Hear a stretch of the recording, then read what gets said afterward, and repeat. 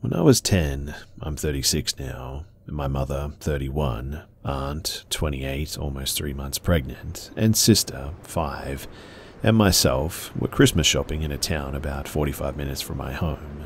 And my father, Southern Baptist preacher at the time, always made my mum call him on a payphone before we would leave the town that we were in to head home. So my mother did so right around 9 p.m, when the mall that we were at was closing. After hitting up a drive-thru for drinks and snacks, we began our drive home. We would take a route home that consisted almost entirely of back roads with farmland on either side, occasional forests or farm homes.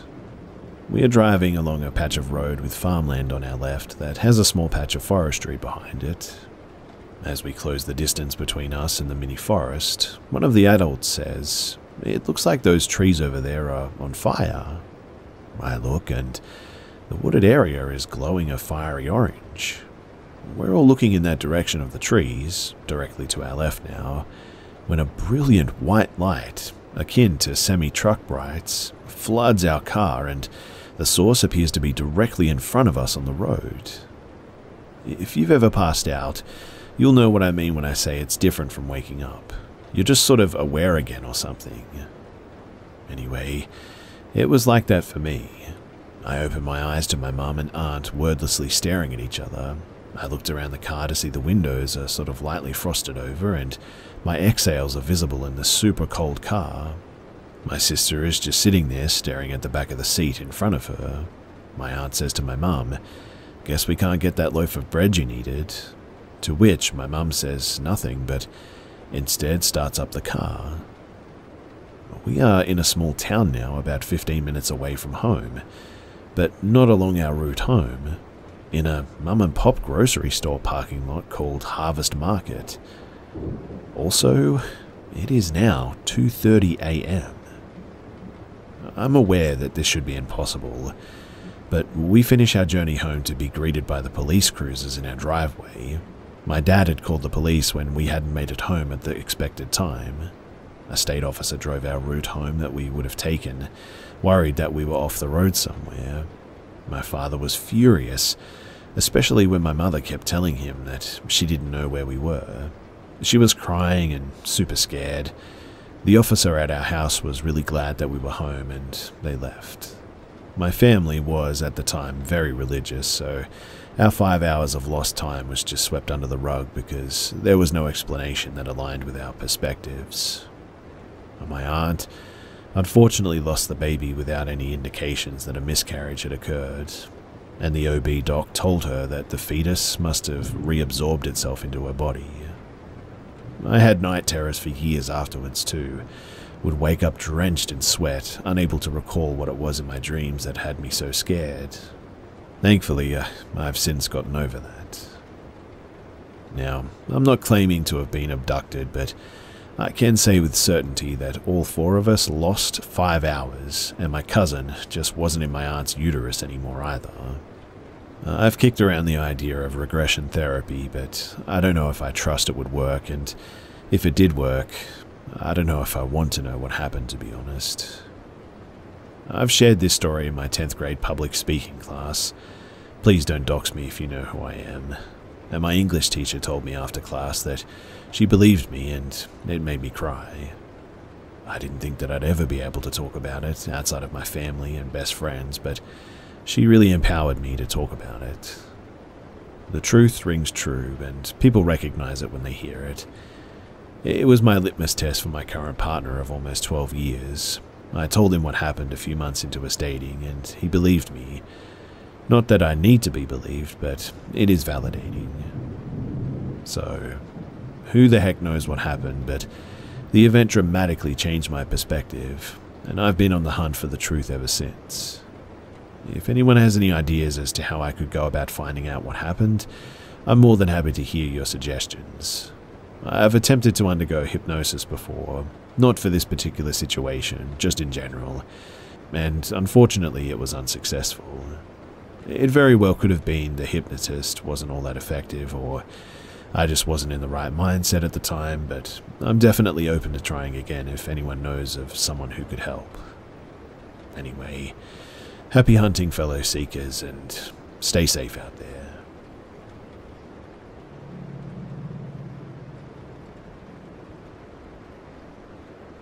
This took place a couple of years ago now.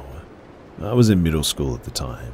Myself, my sister, and my mum were both on our front porch, unlocking the door after coming home from school. But we noticed something was off right away because our alarms didn't go off, and my mum always made a point to set the alarm before we leave the house. Although that was weird, and we all noticed and commented about it, it was very possible that we just forgot to set it. And because of that possibility, we just ignored it and we moved on. As we entered the house and were beginning to set our backpacks and other stuff down, I heard a drawer close in my bedroom. I thought that I was just hearing things, so I looked at my mum and was about to ask her if she heard something. My mum looked at me at the same time, and her look of horror was enough for me to realize that she heard the same thing. My sister didn't seem to notice because she had her earphones in, but that sound and the fact that the alarm was off was enough for my mum to decide to get us out of there. She loudly said, "I want to show you guys something in the backyard," because she didn't want anyone in the house to know that we heard them, and that's why we were leaving the house. My sister looked confused, but I knew exactly what my mum just said and why she said it. As we entered the backyard and shut the door behind us, we sped walked towards the alley behind our house. The only thing that separated us from it was a wooden fence. Once we reached that wooden fence, we opened the gate and began to exit into the alleyway. I was the last to exit through the gate, and before I shut the gate, I looked at the house one last time, and to my horror, I saw, standing there, someone looking at me through our curtains. We called the police, and unfortunately they didn't find anyone, and also, weirdly enough, nothing was stolen. I never told anyone about what I saw, but I'll never forget that day, and it always sits really poorly with me that whoever was in there wasn't interested in our stuff.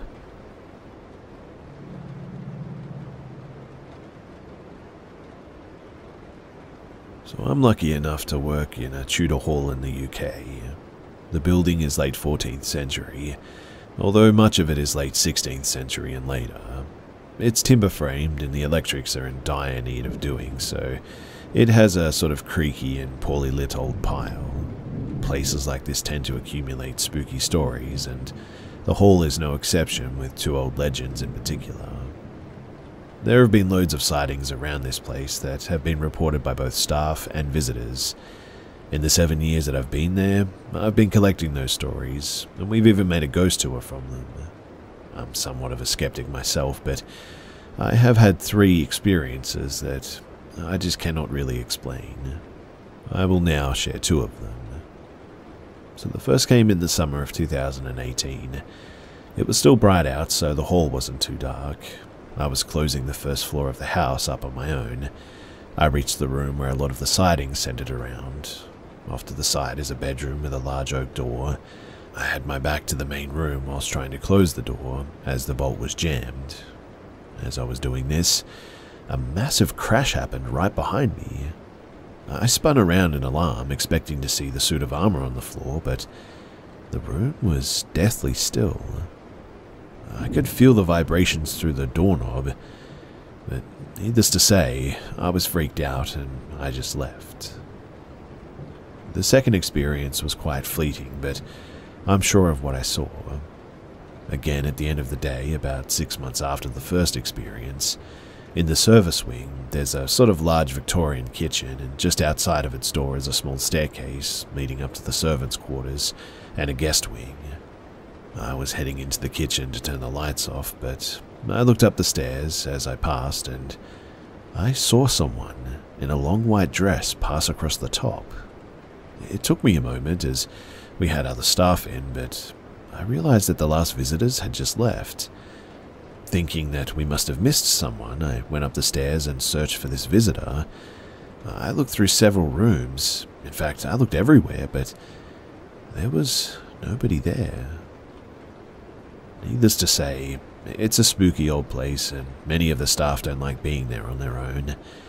If I can figure out an easier way to share the other stories, I will, but for now, this will have to do.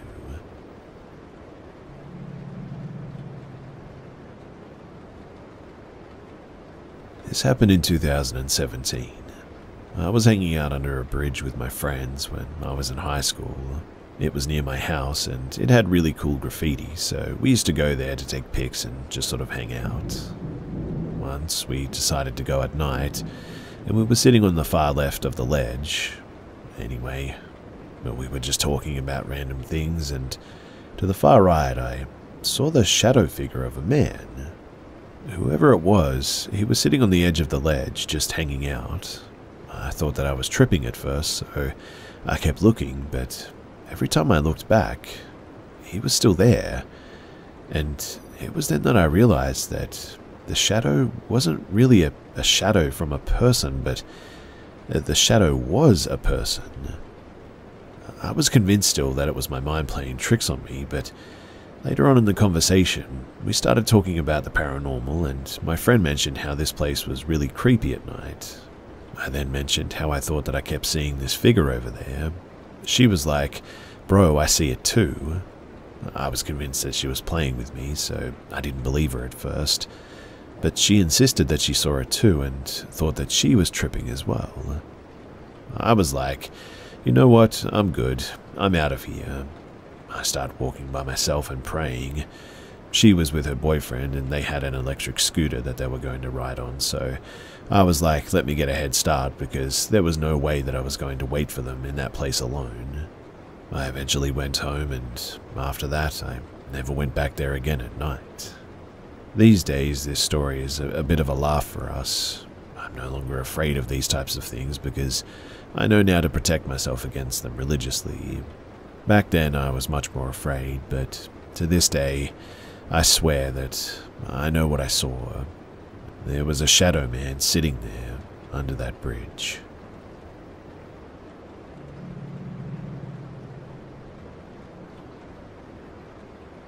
I, a 25-year-old female, have always been more in tune with the supernatural, and my first memorable experience I just so happened to witness with my cousin.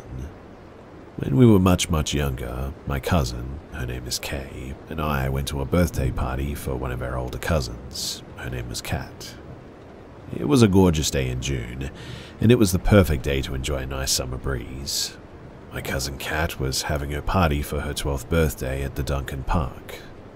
While this park had its usual picnic tables and playground equipment, it was surrounded by weeping willows, which aren't that uncommon to find in this part of Mississippi.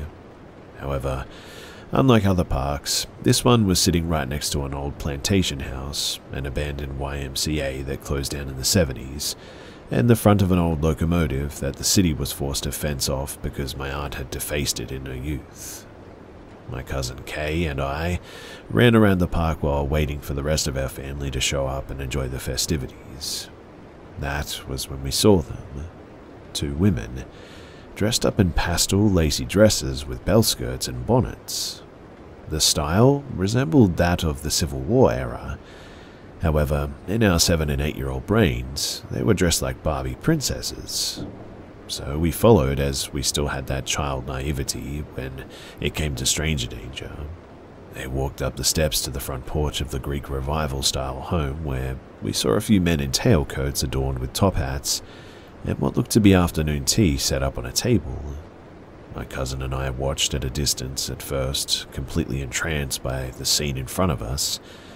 It was honestly almost like something out of a fairy tale. We got a bit closer, and I remember we were going to ask them something. What were we going to ask, though? I don't remember. But I do remember that as soon as the word "hey" came out of our mouths, the ladies in dresses and the gentlemen in suits stopped what they were doing, and then floated through the walls of the house, disappearing completely. My cousin and I stood there and looked at each other for a few minutes in disbelief at what we had just witnessed. Kay and I came to a silent understanding that no one would believe us since we were just children and would be written off as having overactive imaginations. We went back to Kat's party like everything was normal and didn't utter a word of what had just happened to, well, anyone. Fast forward to when we were teens, we finally told my mum what we had experienced all those years ago. My mum told us that the Auburn plantation had reenactments in the spring, so what we must have seen was former residents enjoying the summer breeze like they were still amongst the living. But my cousin and I, we know what we saw that day, and it was not a reenactment.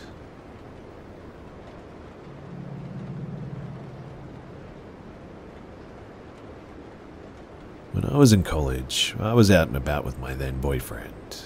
We had gone to dinner, then went to Walmart to get some typical college food so that we could survive a Sunday in. I was dressed up in a casual dressy fit, and we decided to split up while we shopped, split apart, maybe to do quicker shopping, but I don't remember the exact reason why. I just remember that I was wandering the grocery aisles when I noticed this girl who was about my age. In a friendly manner, we casually smiled at each other and continued on shopping. It didn't seem weird at first, but I kept noticing her in the same aisles as me, and a big muscular man was never far behind us. Eventually, I texted my boyfriend and asked where he was and continued on shopping. Next thing I know, the girl approaches me and says that she loves my jacket. I say, "Thanks, Maurice's," and try to move on. She stops me and says something along the lines of, "Hey, you look like you're my age and seem really nice. I just moved here for a new job and company my friends and I are starting up," and tried to ask me questions about where I was from. I was vague and untrusting with what I said, noticing that this wasn't really that normal. Then she said, "I'm looking for more people like you, and I too work for our company. It's kind of a warehouse job, and I would love for you to be one of our bookkeepers. You should give me your number." I said, "That's really nice of you to offer me a job, but I'm not a desk person and already have a job that I love." She said, "That's a bummer. I thought we might work well together. Well, would you want to give me your number so that we can hang out? I would love to have a friend who can show me around the city."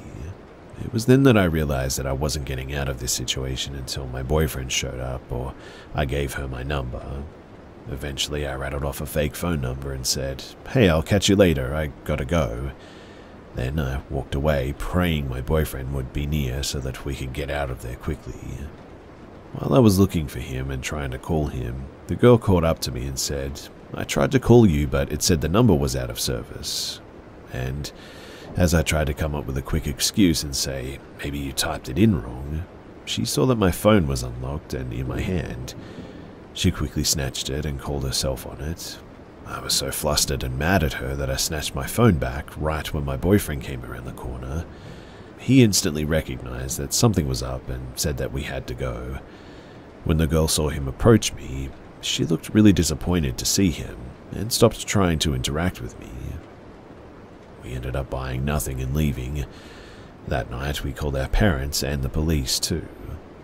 The police said that they didn't think there was anything in it or anything ill-intended, but I was sure that it was probably trafficking. I was going to switch my phone number because I was actually a little bit scared. I blocked them though and turned off all location access on my phone. I was too scared to go anywhere alone for a little while too. I even told my coach so that she knew. Anyway, a couple of days later I got a text from a random number. It was the girl. She sent a picture of my best friend who was out drinking downtown with some of her other friends. The text said, "I met your best friend. She gave me your number because I told her that I was looking for a new friend. She showed me a picture of you and I said, 'What a coincidence. I met her the other day and lost her number when I got a new phone.'" About 2 minutes later, I got a text from my best friend that said, "I gave your number to a girl who wants to make friends around here and is looking for people to join her business. And since I moved this week, I thought of you." I freaked out a bit at this and I told her that she needed to get away from this girl and not to leave alone with her. I stayed up worried until my best friend got home. She said that she was fine, otherwise I would have gone to pick her up. The next day, my best friend apologized and told me to block the number. My friend and her group tried to ditch her, but she kept showing up at the bars that they were at, which was weird because how did she know that they were there? She said the girl was relentless and texted her all night, trying to get my friend to hang out at her place. My best friend also said that when she asked about the business, the girl wouldn't give her many details, other than that it was a warehouse somewhere, would pay her great, in town, and if she wanted a tour of it, she would take her. Weirdly too, after this, we never actually heard from this girl again. It was as if she just fell off the radar completely. Anyway, today I was listening to a podcast and they mentioned different sex trafficking tactics. 2 were actually vague jobs where they would pay you well but needed you to come meet them to give you more information. And also a new-to-town girl who desperately needs new friends. I've been thinking about this all morning and I'm really glad that I felt uncomfortable and that my friend didn't go with this girl as well. But I'm mostly mad that the cops ignored my concern and said that it was nothing. I at least hope that they wrote down the tip that night. I mean, I doubt they did, but honestly, it was really creepy vibes just all around, and the fact that she disappeared like that, I don't know, the whole thing was really fishy.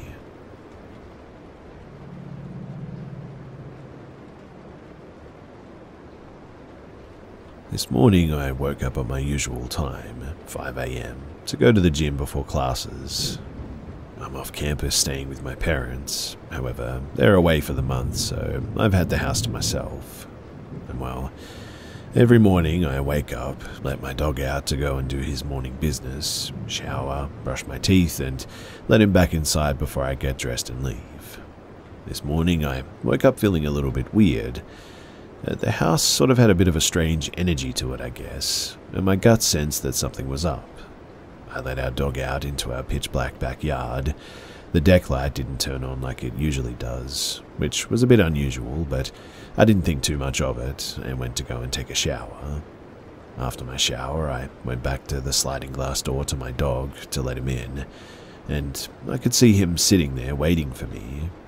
I opened the door and watched him, a large black lab, walk in and go under a table. I then proceeded to close the door and walk to my room to get dressed. But here's where it gets weird. You see, as I'm leaving the area where the back door is, I felt that same strange feeling that I had been feeling all morning.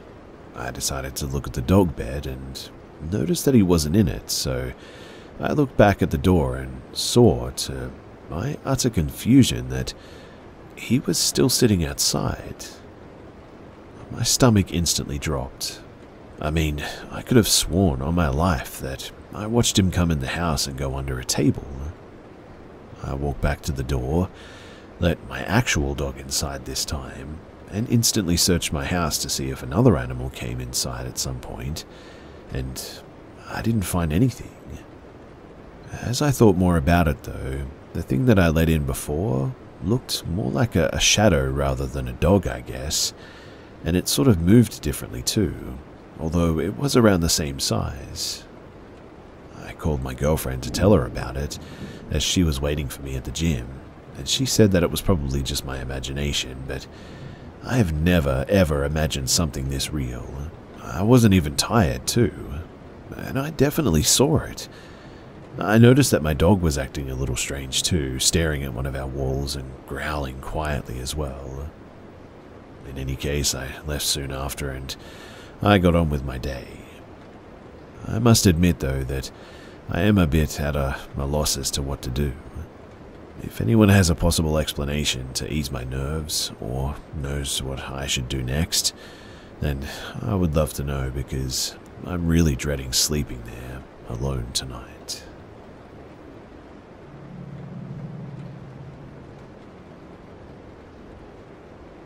A couple of days ago, I was walking my dog around the lake at my condominium like I always do. It was around 6:30 PM and the sky was getting a little bit dark. My dog is a golden retriever and she's very friendly with people and other dogs too. She's 6 months old and she rarely barks or growls at anybody. She actually loves being petted by strangers, in fact, but she's usually very calm too, regardless of if people pet her or not. Anyway, We were walking, and suddenly I turned around and I saw this guy coming out of nowhere. The guy looked a little bit odd.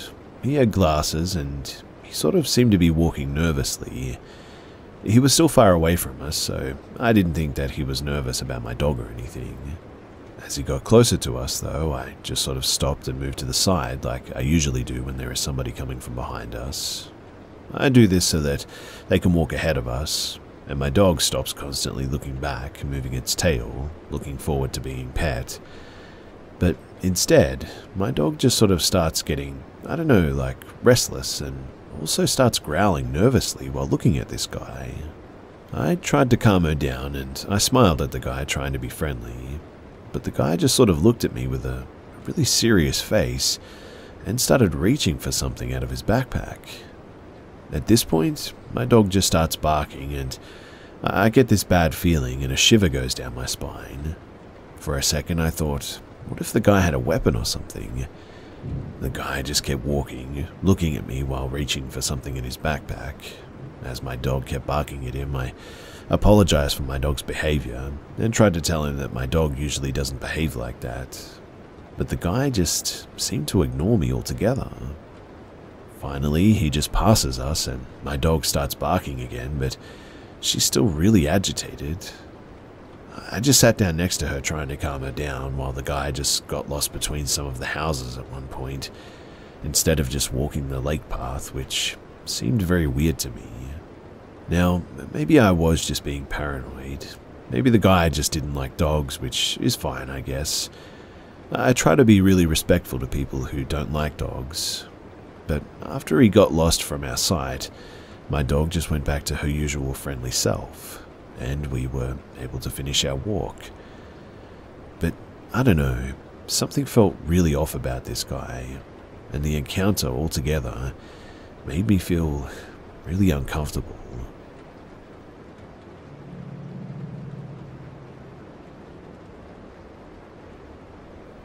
To preface this, I've dealt with sleep paralysis, night terrors, and shadow people since I was a child.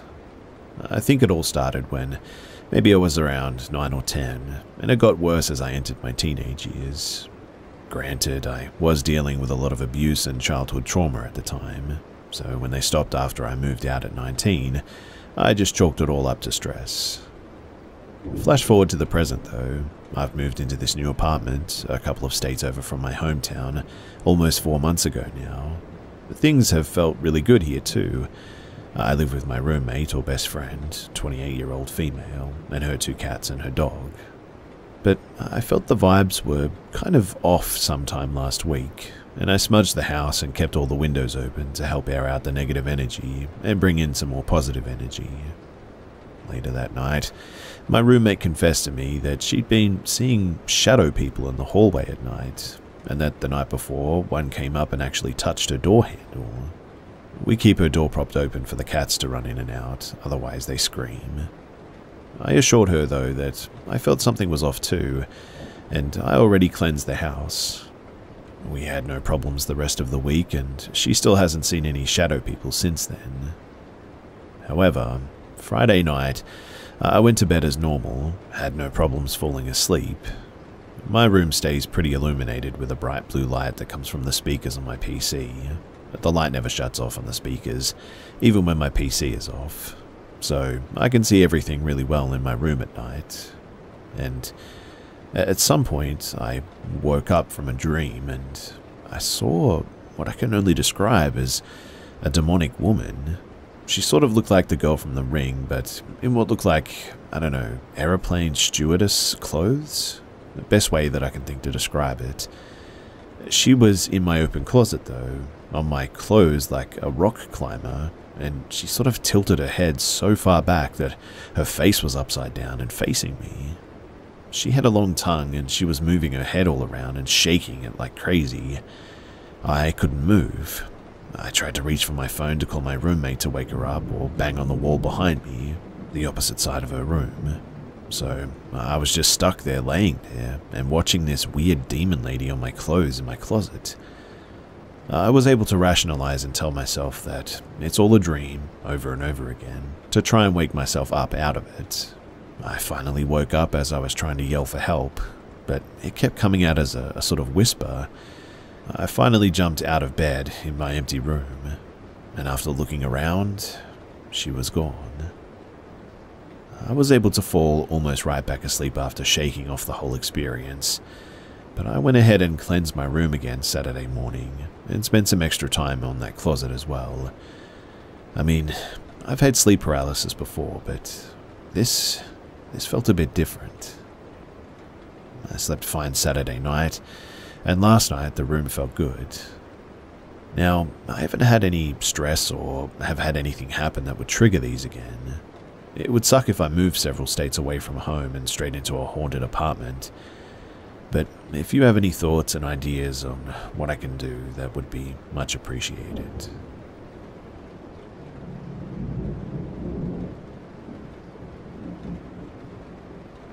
My girlfriend told me, like 2 weeks ago, that she was waiting in line at the convenience store with her friend in Chinatown, New York City, and this large, dapper-looking man came over to them.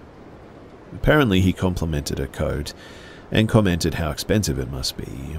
She said thank you, and they chatted for a little longer. The man explained how his suit was just a Brooks Brothers suit, but she noticed that he had all sorts of expensive jewelry on. When my girlfriend and her friend explained that they were students, he kept making assumptions about how they must be rich and that their parents are paying for everything.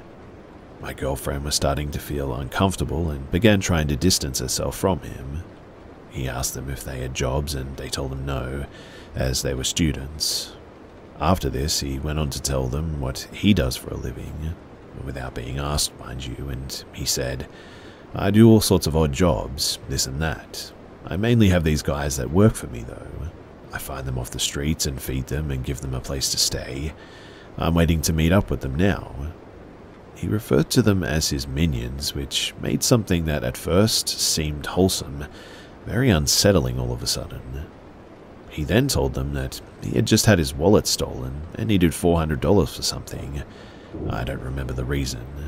He told them that he could pay them back later that week, but he needed the money right now. My girlfriend politely declined, and at this point was really uncomfortable. She started walking towards the door to leave and said, "Nice to meet you and good luck." They both walked outside and sat on a bench outside of the convenience store. As they were sitting and discussing the strange interaction, they saw the man exit and stand outside about 10 feet away, waiting for a few minutes, looking at his phone. He then met up with 2 other men, and they chatted for a few minutes. The large man in the suit then walked the other direction, and the 2 other men then walked into the store and started holding it up with knives. Absolutely shocked and frozen, they both watched as the cashier put her hands up, then emptied out the cash register. The 2 men ran out of the store in the same direction as the man in the suit walked. We were both about to call the police, but saw that the cashier already was. They waited at the bench until the 2 police cars showed up, and then they walked in to tell the officers what they had just witnessed, and tried to help identify the robbers and the man that they had just met. I wonder, though, if this is a common thing in terms of organized crime, because to me it looked like this guy had paid homeless people to rob and commit this crime.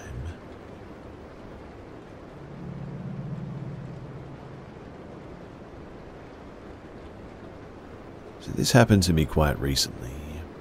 For practical and economic reasons, I used the taxi service, the fixed price, which cost me less than taking my vehicle, especially given the place where I live, as it's an ultra-rural village isolated from all cities, and where necessarily to go to the bank or go shopping, you have to hit like 10 to 20 kilometers.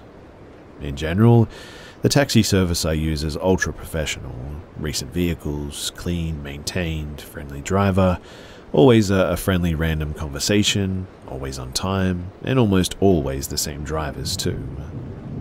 One day, 3 or 4 weeks ago, I was entitled to a new driver, which was nothing special I suppose. It seemed like the same impeccable service, nothing to complain about really. But 2 weeks ago, this gentleman who already told me to call him by his first name, gave me his age, his nationality, information that came out of nowhere, and continued his conversations by explaining that he bought a connected printer but can't get it to be recognized by his smartphone.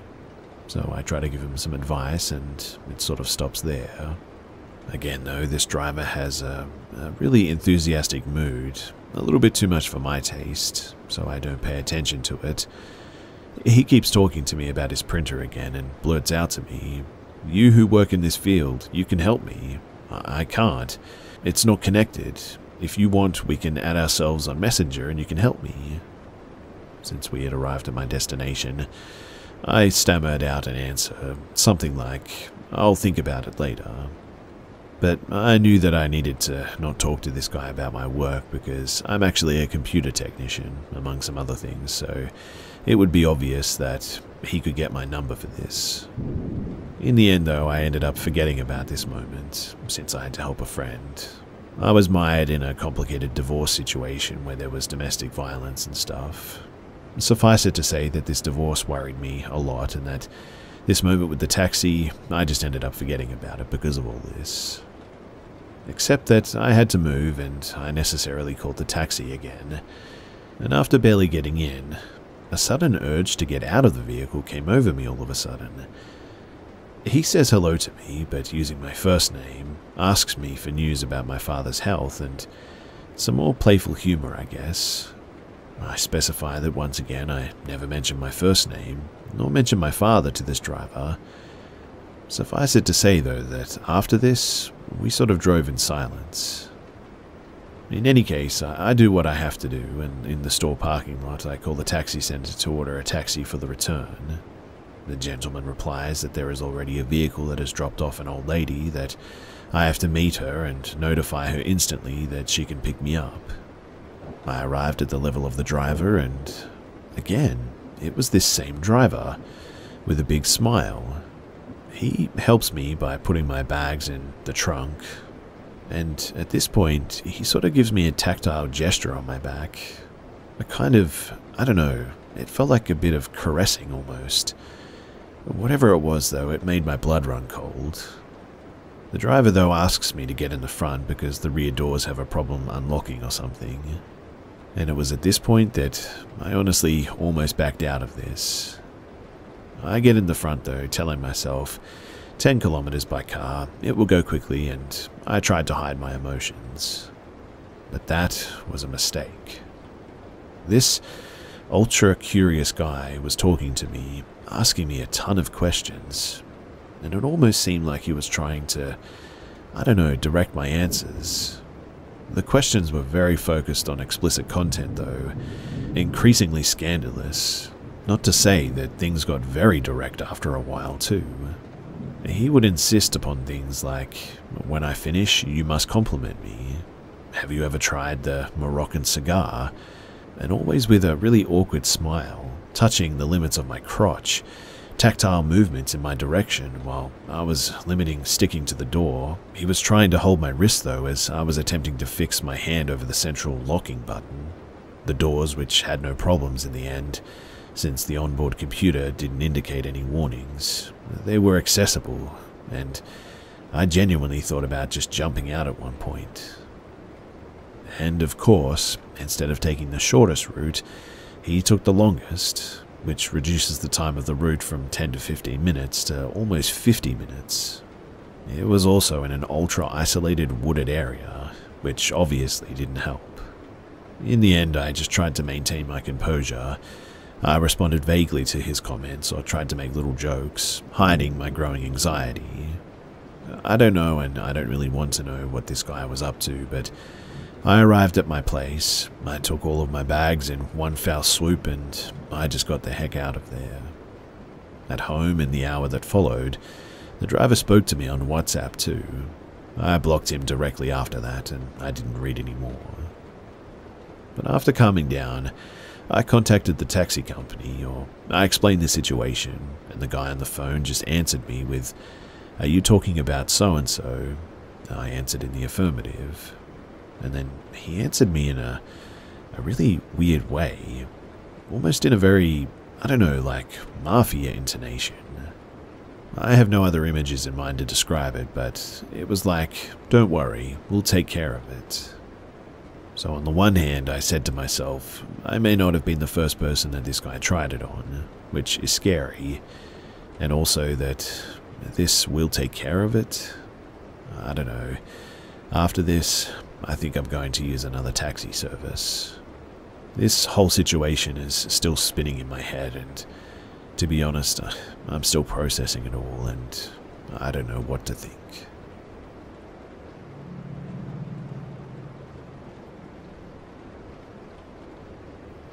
This was in 2011, a year after I'd, a female, 22 at the time, had graduated college. I was living in my first apartment with a friend. I had adopted the sweetest dog that I'd ever had, a runt of the litter, Pomeranian, who literally loved every person that she ever met. My nephew, who was young at the time, would sometimes handle her a little bit roughly. Sweet kid, and we'd correct him, but he didn't quite realize how little she was under all that fur, and she tolerated it without ever nipping or anything. One day, though, my roommate was gone and there was a knock at the door. It was a handyman who said that he was there for an annual check on appliances. He was wearing the apartment complex's standard uniform and had a badge, so I didn't really think twice about it. Even though I hadn't been notified that this would be happening, I just went ahead with it anyway. He comes in and begins chatting and sort of, I don't know, like leering. I felt a bit uncomfortable, but not really as freaked out as when my dog came rushing in between us, ears back, teeth bared, and started growling at him. He kind of awkwardly laughed and went to pet her. A weird choice for a dog that is baring its teeth at you. And she immediately lunged forward like she was going to bite this guy. He leaped back before she could bite him. Tiny dog, large man, but he was obviously freaked out by her. At this point, she is straight up barking at this guy. He asked if I could put her away while he worked, and I lied and said that she had separation anxiety, so I recommended that he come back another time when I could walk her, or when my roommate was there so one of us could be in the room with her. And so he left, but strangely, he never did come back. My dog lived another 7 years, and not once did she ever growl at any other human, let alone try to bite one. You hear about dogs being able to read people, so while I didn't know if he would have done anything to me while on company hours, I still think that she could sense that he wasn't a good person. In any case, I'm glad that she was there that day, and it is strange that he never did come back.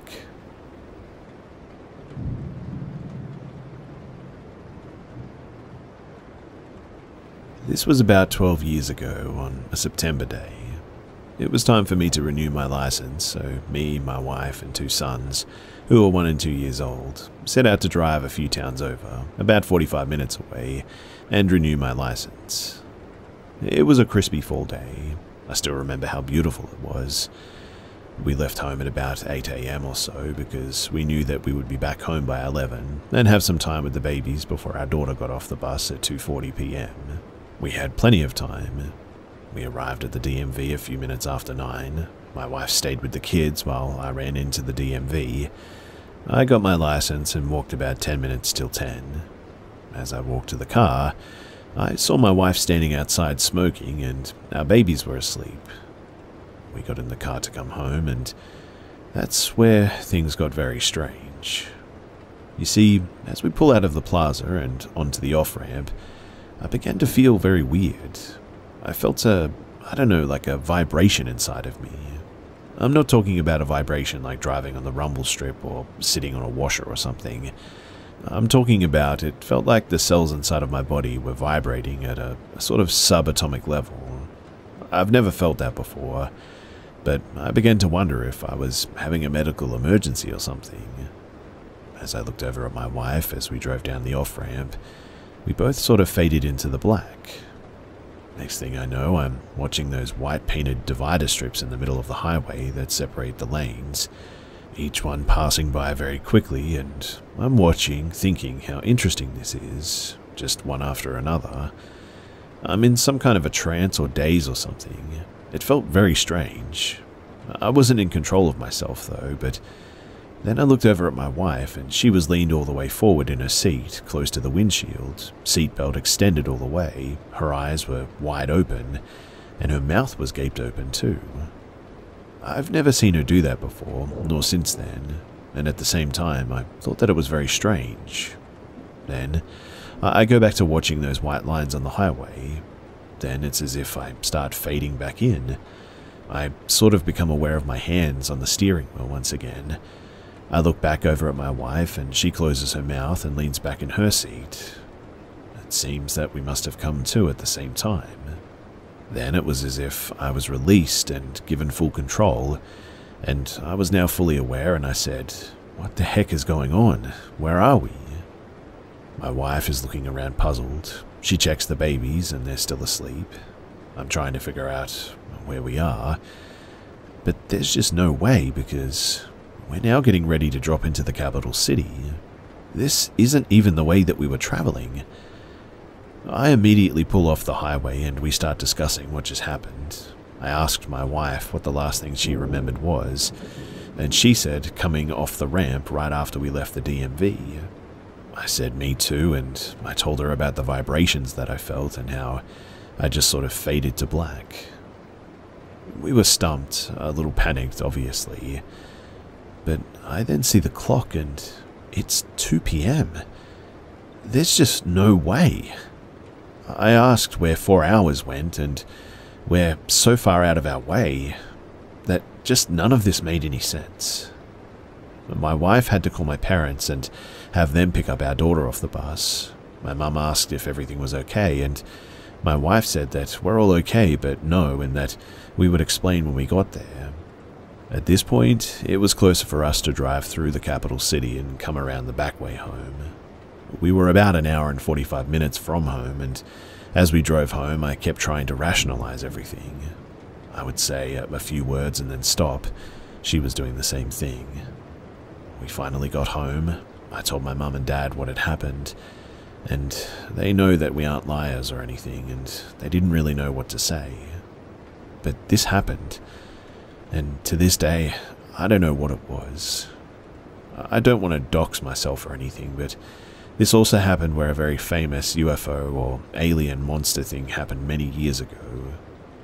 In any case, though, about 2 months later, we were in bed asleep and I woke up all of a sudden. There was a dull blue light in our bedroom in the front of the windows. It was about the size of a basketball, and I laid there looking at it.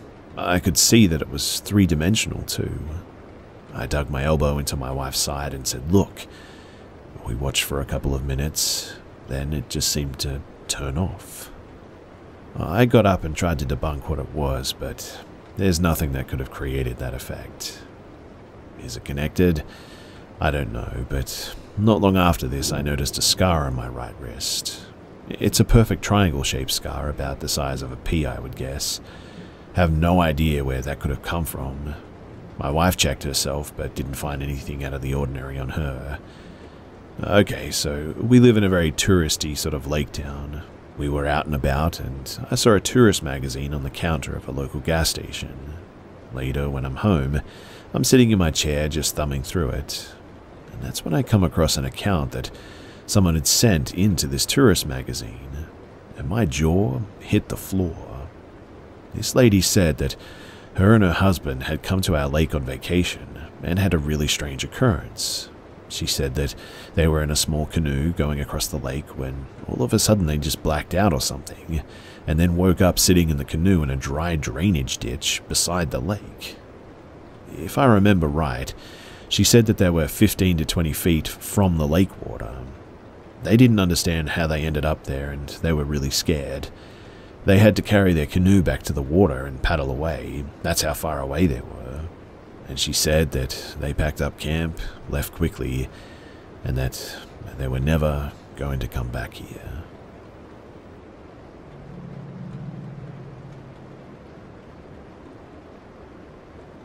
This happened when I was about 12. I still remember it vividly, as I've told the story many times since, so I figured that I'd share it here with all of you. I was staying with my grandparents and aunt in Bryan, Texas. She's always been more like a cousin to me because she's 1 year younger than me. My dad was with us the first night, but he had to head off to do some work or something and left me with the grandparents for the remainder of the stay.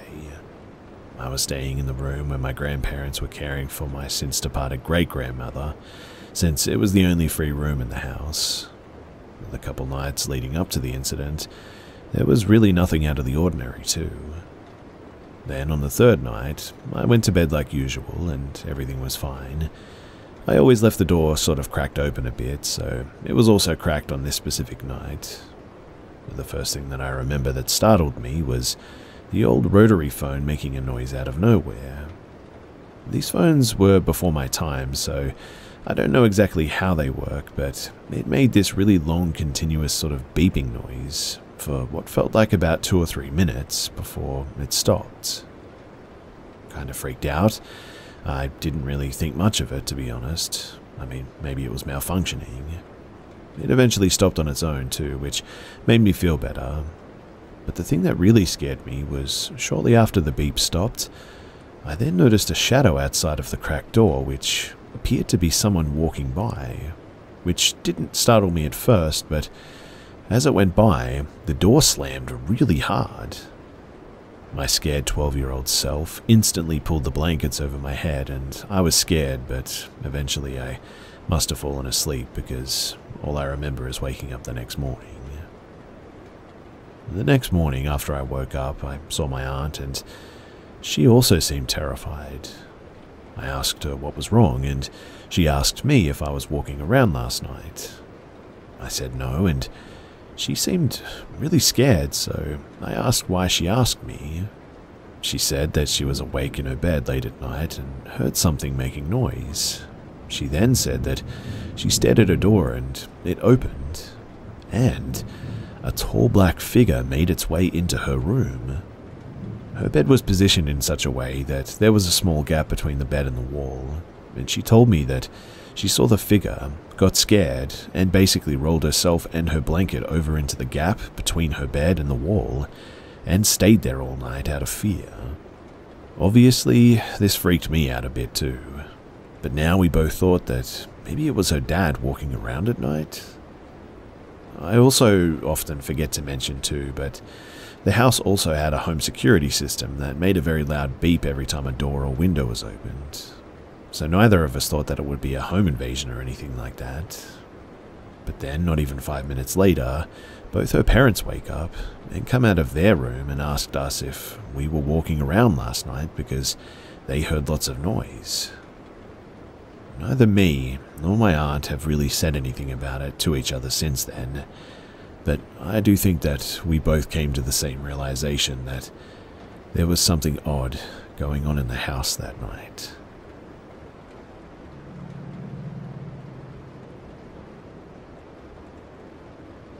So I've had many things happen to me in my life. I've seen a full-body shadow apparition, which turned out to be the so-called Hat Man, which I discovered by accident in another place.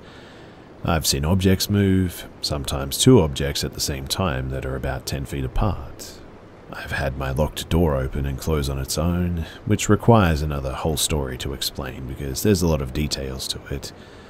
I've captured over a dozen Class A EVPs, some of which are the clearest you'll ever hear. I've recorded an EVP of a person who told me his full name to find out that he wasn't even dead yet, but died 2 days later after the EVP. I've recorded spirit box sessions, and I understand the doubt in all this, but it works. I have 2 sessions that there's just no denying that it answered directly. I've had things thrown at me, been laughed at sarcastically by a voice. I'll post separate stories about all these experiences at some point and go into great detail. But what I'm getting at is that none of these things actually scared me. I even would say out loud the names of whatever these things were and that they don't scare me. There's only one incident, though, that actually did scare me. You see, at one point, out of the blue, I woke up out of a trance in front of my stove, with the burner on, and a knife with a plastic handle in the frying pan, with the handle melting. I had no idea what happened. My girlfriend told me that I called her and apparently wasn't making any sense. I had pieces of food in the freezer with knife slashes all over them. And the craziest thing of all is that I had a room air cleaner balancing perfectly upside down in the bedroom, which is impossible to do. In fact, I tried it well over a dozen times, trying to stand it upside down, but it doesn't have the top surface where it's possible, so I still have no idea how that happened. But what I'm getting at here is that I had no control over myself for, I would guess, maybe half an hour. And something happened. I started thinking about how some murderers said that they blacked out when savagely stabbing someone, or how someone who everyone thought was completely normal just lost it, and they commit mass murders for just no reason. And now I have to wonder if maybe there's some truth to it, and maybe true evil does exist, because I have a feeling that maybe I was possessed. And what if my mother or somebody else that I love was in that house with me that day? What would I have done? Would I have just been limited to the few spaces and the few weird things that I had done? Or would something much worse have happened?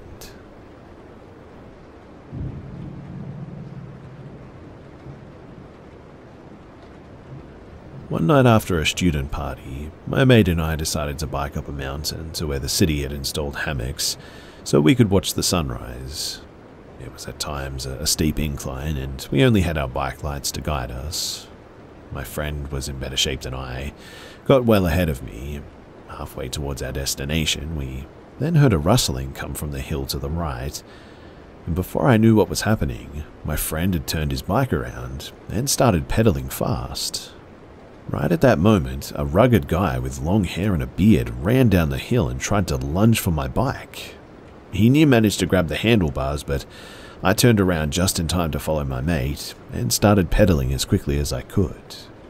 Let me tell you though, flying down a mountain in the pitch dark with a terrible bike light, with someone running after you screaming, is legitimately terrifying. He ran all the way to the entrance of the forest, and he stood there watching us cycle away. It was really creepy, and the whole thing just felt really off, almost like it was planned.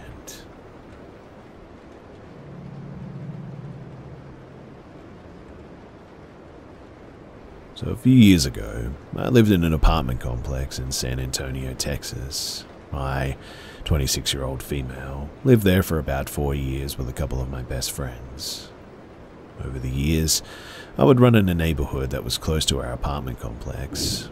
I've actually had a couple of weird things happen to me throughout the years running through there, as well as at our complex.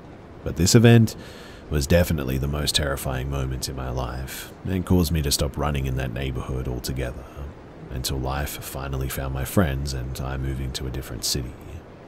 So over the years of running in that neighborhood, I became familiar with this one house that gave serious trap house vibes. It was very out of place for the neighborhood, as there was an elementary school just up the street, and the area is not a high crime area by any means.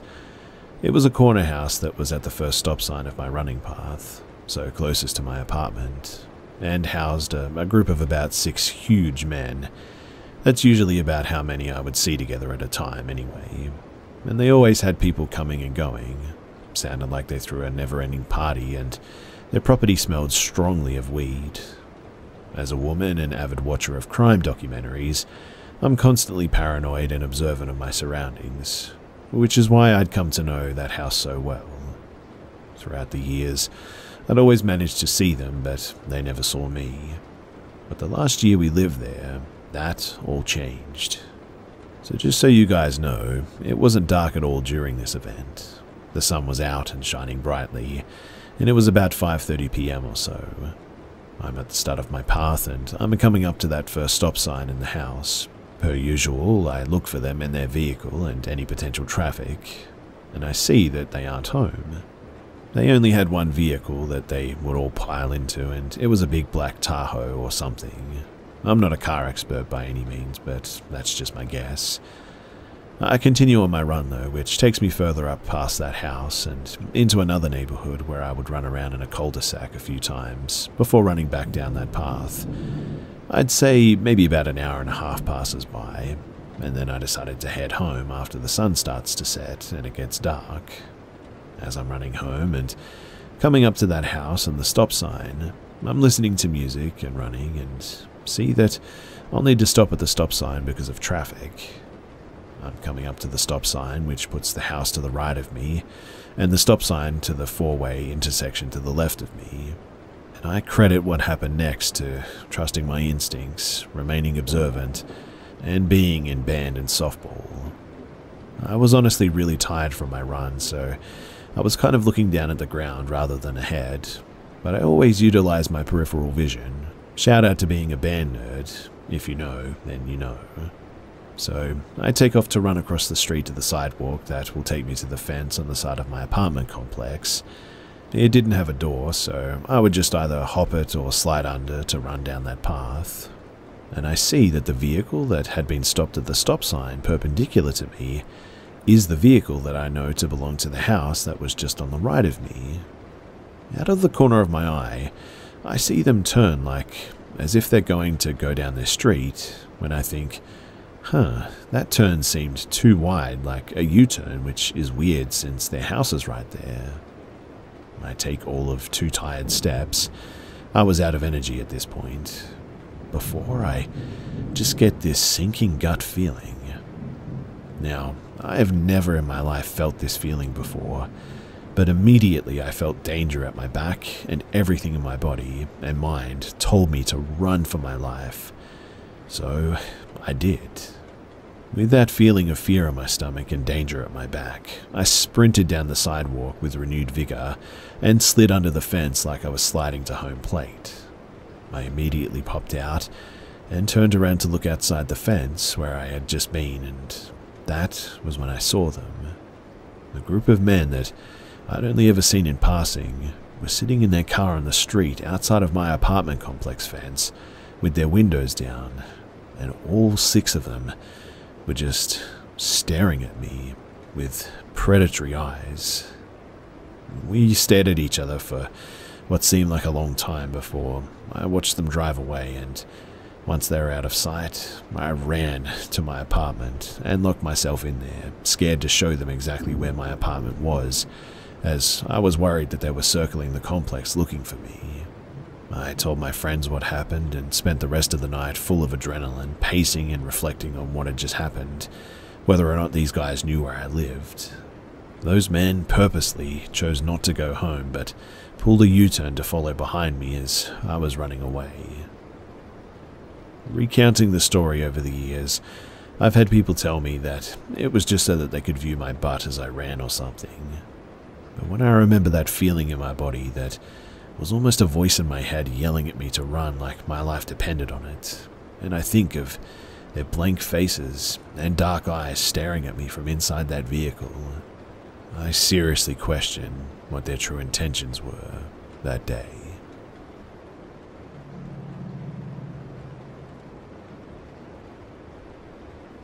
Several years ago, I walked a handful of blocks up the street from my partner's house to a convenience store to buy something to drink.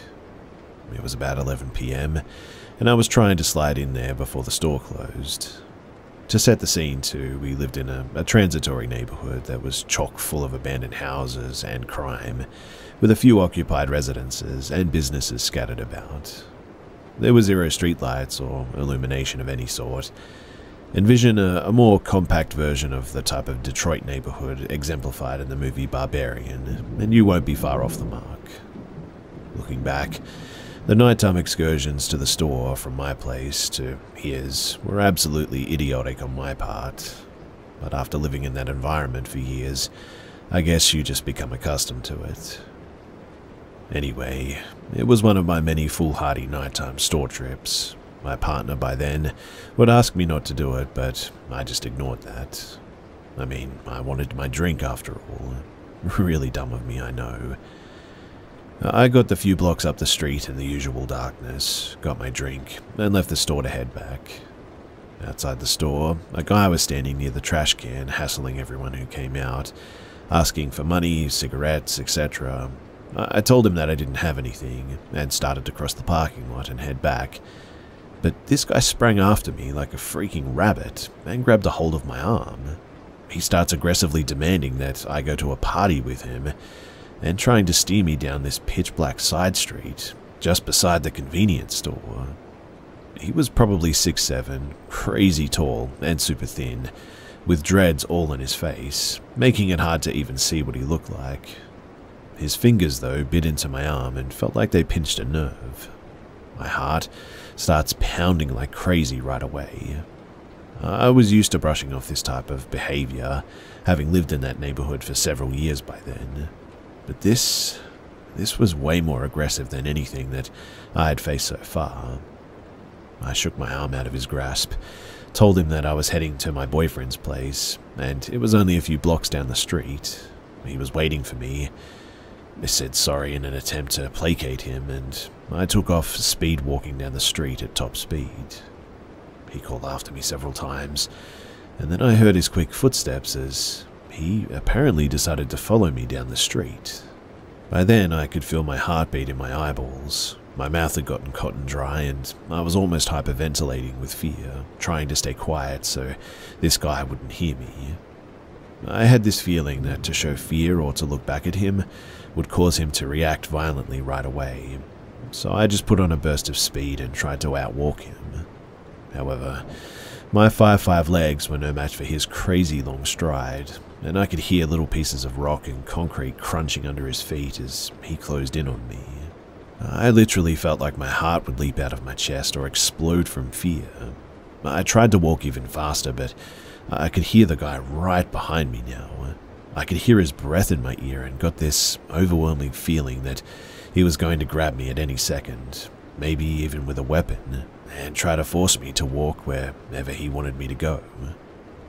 The neighborhood is pitch black and there's no real through traffic, not at night. If he wanted to force me to go with him, I would be powerless, save for trying to run from him. But with his height advantage, I knew that he'd catch me quickly. Then, I could finally see my boyfriend's driveway, and him standing at the end of it, waiting for me. He had a terrible feeling that night, and already worried constantly about me walking at night, so he'd come outside to wait for me. I saw that he had his crowbar in one hand, his usual defense weapon, kept near the front door, and then my nerve broke, and I started sprinting toward him, and the tall dude behind me started to run after me. I reached the place where my boyfriend stood and squeaked out help, or something like that, dove behind him and cowered, waiting for the tall dude to pull a gun out and shoot us both or start struggling with my boyfriend. But it didn't happen. Instead, he gets right up in my boyfriend's face, standing way too close to him, and then just asks for a light. My boyfriend gives him one, holding the crowbar aloft in the other hand so that it was very visible. Then I grab a hold of him and yank him into the house, locking the door and absolutely losing it, sobbing and freaking out while trying to choke out what happened. My boyfriend goes looking from the windows and sees him kind of standing around and eventually then leaving. He saw him here and there for months afterward too, up at the store or walking up and down the street, right outside of our place. Unsurprisingly, I'm sure, I never took another nighttime walk. And to this day, I still sometimes have nightmares about it.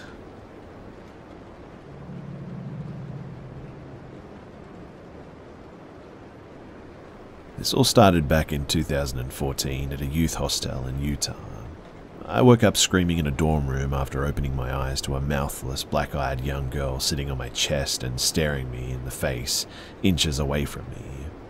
From there, and as my alcoholism got worse and spiritual energy levels became corroded and more dark, that's the best way that I can put it, it started happening a lot more. It came in different forms, faceless demons, old ladies, Grim Reaper, etc., etc., but always the same thing, terrifying and even painful.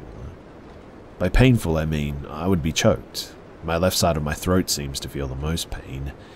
Also, I would get electrocuted, or what feels like electrocution anyway. Strangely too, many times I can sense when it will happen.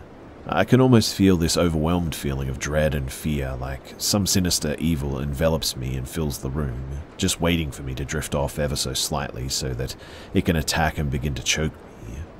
I hear terrible things whispered into my ear, how horrible I am as a person, mocking me relentlessly to the point where I would break down in tears.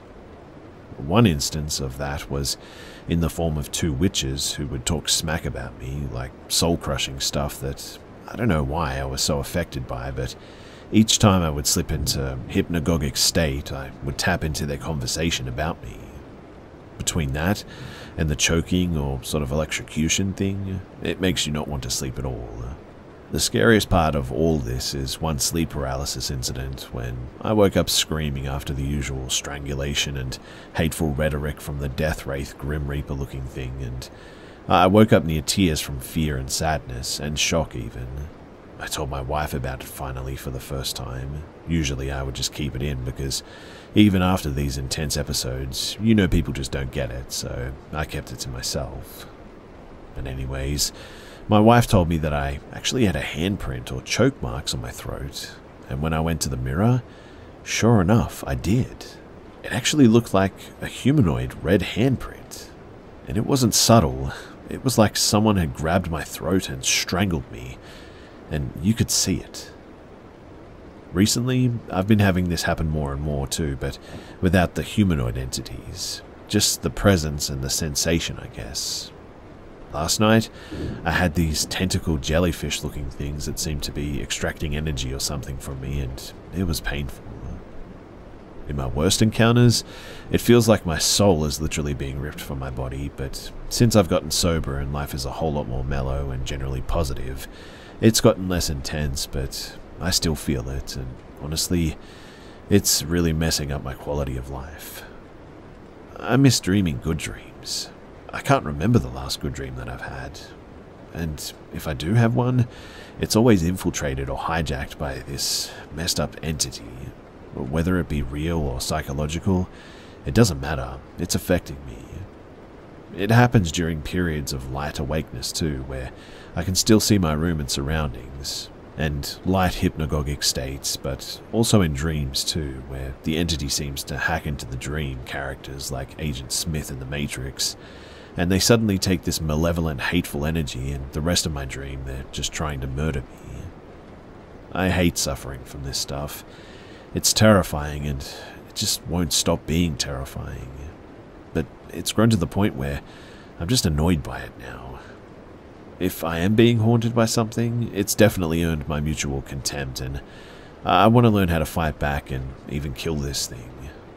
So if you can help me with this, I would be really grateful.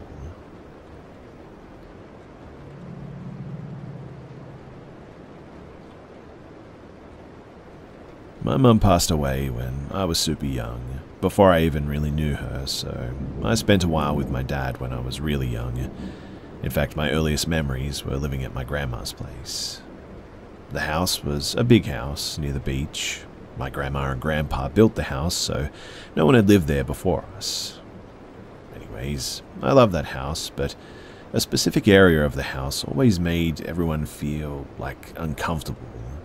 This area was in the basement, near a cellar. My memory back then is kind of foggy because it was so long ago, but I remember spending a lot of time with my grandma since my dad was working and whatnot. Now, we used to pray every night, go to church every Sunday, and I was fairly Catholic at the time. And I remember eventually seeing these shadow people. They looked almost like skeletal shadows that would peek out from behind doorways and corners, signaling me to follow them. They also had glowing eyes and a sharp, almost jagged, black, shadowy, skeletal body. Now, I remember ignoring them for a long time, but one day, growing curious, I followed one. I saw one near my grandma's room doorway and walked to the doorway, turning the corner, and when I did, it was gone. Then it reappeared at the stairway to the basement down the hall and signaled me to follow again. I followed it again and it was gone, this time appearing at the bottom of the stairs in the basement. As a kid, I was terrified of that basement, so at that point I stopped following. Some more time passed, and eventually curiosity took the better of me, and I ended up following it into the basement the next time that they showed up.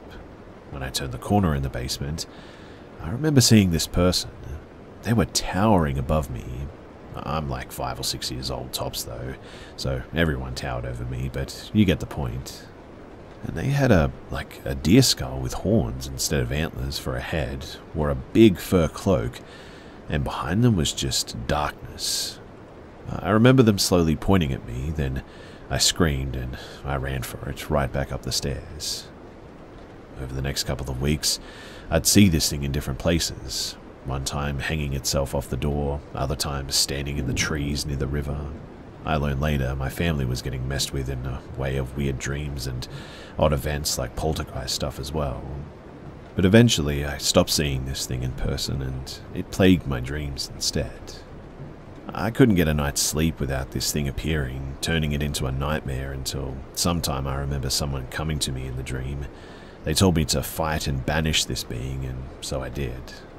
I remember in the dream grabbing a broom handle or a stick and hitting this thing when it showed up. The dream seemed to sort of crack, and it was at that point that I woke up.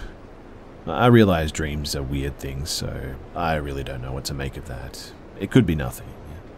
But years went by, and I forgot about the whole thing until I was about 13 or 14-ish. I was hanging out with some friends, and as we were walking back to my buddy's place, one night I remember his sister turning around and asking, "What's that?" To which we all turn around. And at the end of the street, we all saw this tall entity, deer skull with horns, and a big fur coat at the end of the street, under one of the lights. My memories came back to me, and I just remember saying, "We need to leave." We proceeded to run back to my friend's place, and aside from some odd moments like the power going out and doors opening and closing, it seemed to leave us alone. But a few months later, I'm in the gymnasium bleachers, watching some sports at my high school, when I suddenly start to feel tired.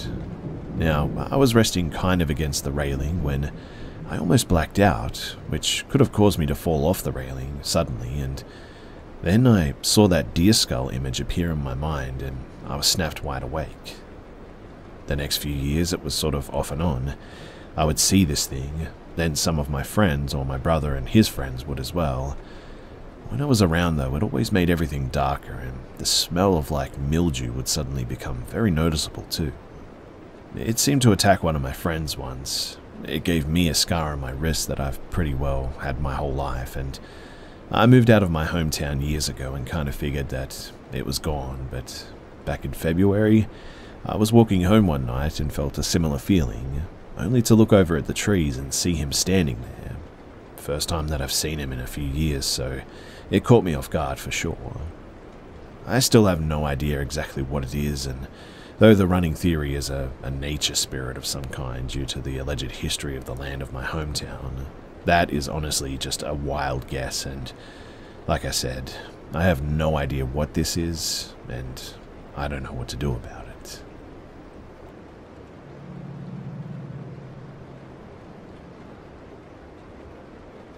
So last night I was recording guitar in my studio, and I heard someone moving about, but nobody was there, so I just kept on recording. A while later my wife brought in our toddler. As usual, he strummed the acoustic on its stand and caused the usual ruckus of unplugging my guitar cords and all that. She took him and put him into bed, and I bent down, plugged everything back in, and decided to go take a smoke. As I went through the house, I could hear them in the bedroom getting ready for bed. I'm outside for like 10 minutes, and my wife comes out and says, "Are you out here? I just saw you in the studio," and I said, "I've been out here for like 10 minutes. She says, "I just walked through your studio seconds ago and saw you bending down as I walked through to the garage." She continued and said, "What are you doing down there? But when I came back through seconds later, you were gone." Now, we have not had any paranormal activity in the 22 years that we've lived in this house. Nothing like this has ever happened. And it was odd for me to sense a presence earlier, and for her to see me when I wasn't there, and this whole thing just gives me chills.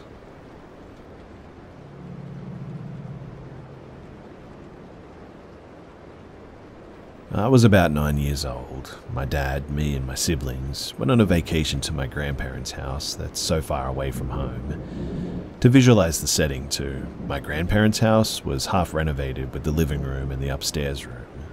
It was a deteriorating ancestral house, but the kitchen and the bathroom, the upstairs that used to be a boarding house with a few rooms, and the backyard was still the original house, not renovated at the time.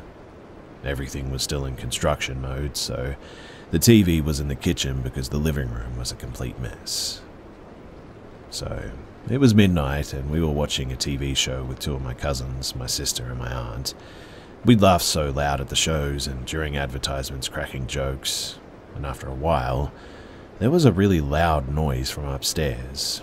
It sounded like kids running around, and we thought that it was my aunt's children playing, but we didn't even have the time to react or shout at them because this loud noise came downstairs, and I think the best way to describe it is like a brown-colored wind or a smoke sped down with stomping sounds down the wooden stairs.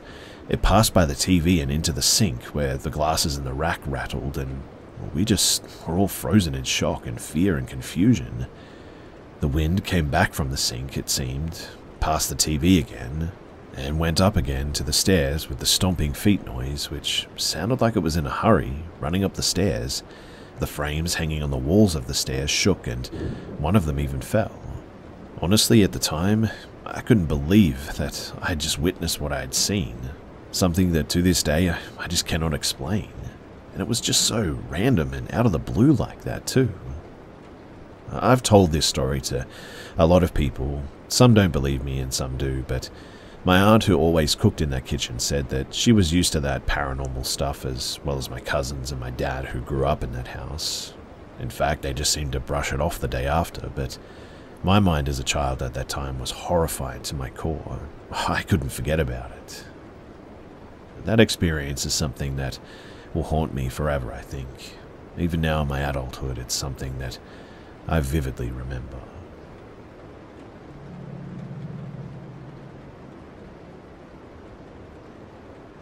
This must have happened nearly 20 years ago now, when I was 5, I think. So my family lived in a trailer park, and I basically had free rein to roam around as long as I didn't actually leave the trailer park itself. One rainy day, a friend and I decided to meet at the playground in the center of the trailer park and just hang out as kids do. Usually we would have stayed at the playground, but for some reason that day we felt like just walking around, seeing what kind of adventures that we could get ourselves into. This ended up being an awful idea, and the adventure was not fun in the slightest. Due to the rain, there weren't a lot of people hanging around outside that day, so the streets we were walking down were pretty much empty. At one point, a car pulls up next to us. The driver was a kind of thin guy with a mustache. In the passenger seat was a much bigger, bald man. They both looked old enough to be my dad. The driver rolls down his window, though, and looks us up and down. "Are you kids a little young to be walking around by yourselves?" he said. I should probably preface this by saying that, at this point in time, I hadn't quite grasped the concept of stranger danger yet. I obviously smiled at him and replied, "Nope, my mum says I can go anywhere I want in the park." My friend kicked me, and when I shot around to ask her what her problem was, she had a serious look on her face and was shaking her head no. Luckily, my friend was way smarter than me at that age and did already have a bit of a handle on the concept of stranger danger. The driver continues, "Well, you might get sick if you stay out in this rain too long. Why don't you let us give you a ride home?" My friend shook her head at the man. No thank you." She then proceeded to grab my hand and started pulling me away, moving ever so slightly faster than our previous pace. The car slowly crept next to us, the driver not giving up that easily. "Really? I insist. I wouldn't want you guys to catch a cold or something." My friend kept pulling me forward and, without even looking at him, replied in a slightly firmer tone, "No thank you, we're fine." She started walking even faster, me finally picking up on her energy and matching my pace to hers. Then we heard a car door open. I took a quick glance back and saw that the larger man, who hadn't said a word at this point, was getting out of the car. My panic mode kicked in, and I shouted, "Run!" as I turned to start running through the grass and in between people's trailers. I heard my friend running directly behind me too. We didn't have any idea where we were running to, we just knew that we had to get away from those men. After a bit, we saw her teenage cousin's trailer. We sprinted to it and burst through the door. Luckily, they were home and it was unlocked. We locked the door behind us and frantically looked out the windows, breathing a sigh of relief as we saw no sign of the men or their car. The friend's cousin ran into the room and, upon seeing us breathing heavily and clutching our chests, asked us what the heck was going on. My friend told her everything that happened, and she told us to sit down on the couch and relax a bit, just happy that we were okay. We ended up staying there for a few hours, I think watching Disney movies. Her cousin then drove us to our respective homes, telling us that she doesn't want us walking around without a grown-up or a bigger kid like her anymore, and I had absolutely no protest to that after this experience. I never did see those two men again, and really I don't think that they were from this area at all. And at the age of 23, I still sometimes lose sleep wondering what would have happened if my friend hadn't been so smart that day, or if we hadn't been able to outrun that guy. I shudder to think what would have happened to us.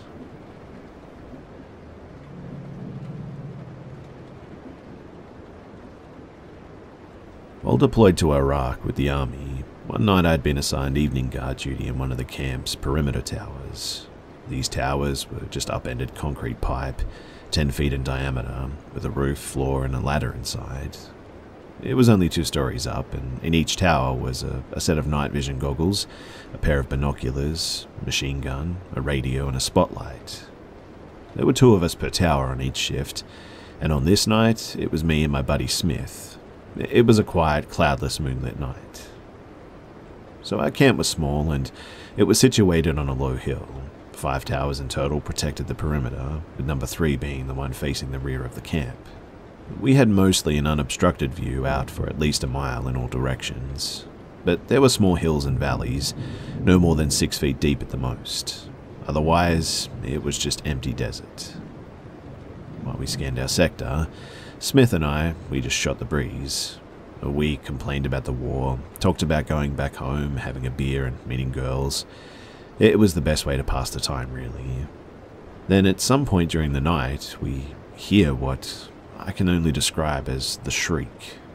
It was like nothing that I'd ever heard before. The sound came from somewhere off in the dark, maybe 30 or 50 yards away from us.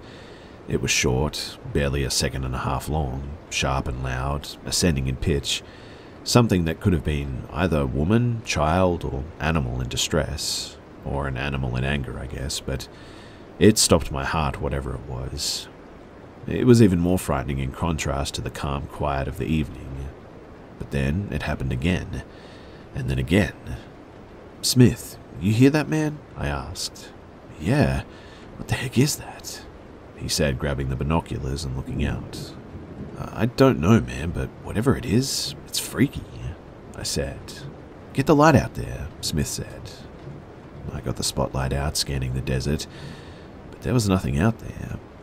I kept moving back and forth. "Get the night vision," Smith said. Again, I scanned the desert for as far as I could see, but there was nothing, just empty night air. We got on the radio to the watch commander. "HQ, this is Tower 3. Did you hear that? Over." The radio cracked, then responded. -3. What am I supposed to hear?" But then the noise had stopped. We described what we were hearing, and asked the other towers if they heard anything, but no one but us heard it. Watch commander checked back with us a couple of times, then came up and looked for himself. He tried the night vision and the binoculars with the spotlight, but nothing but sand. The shrieking was gone and all was quiet again. We finished the shift with no more interruptions, just the same as before, except for one difference, I guess. I stayed perched on that machine gun, watching the night, all night.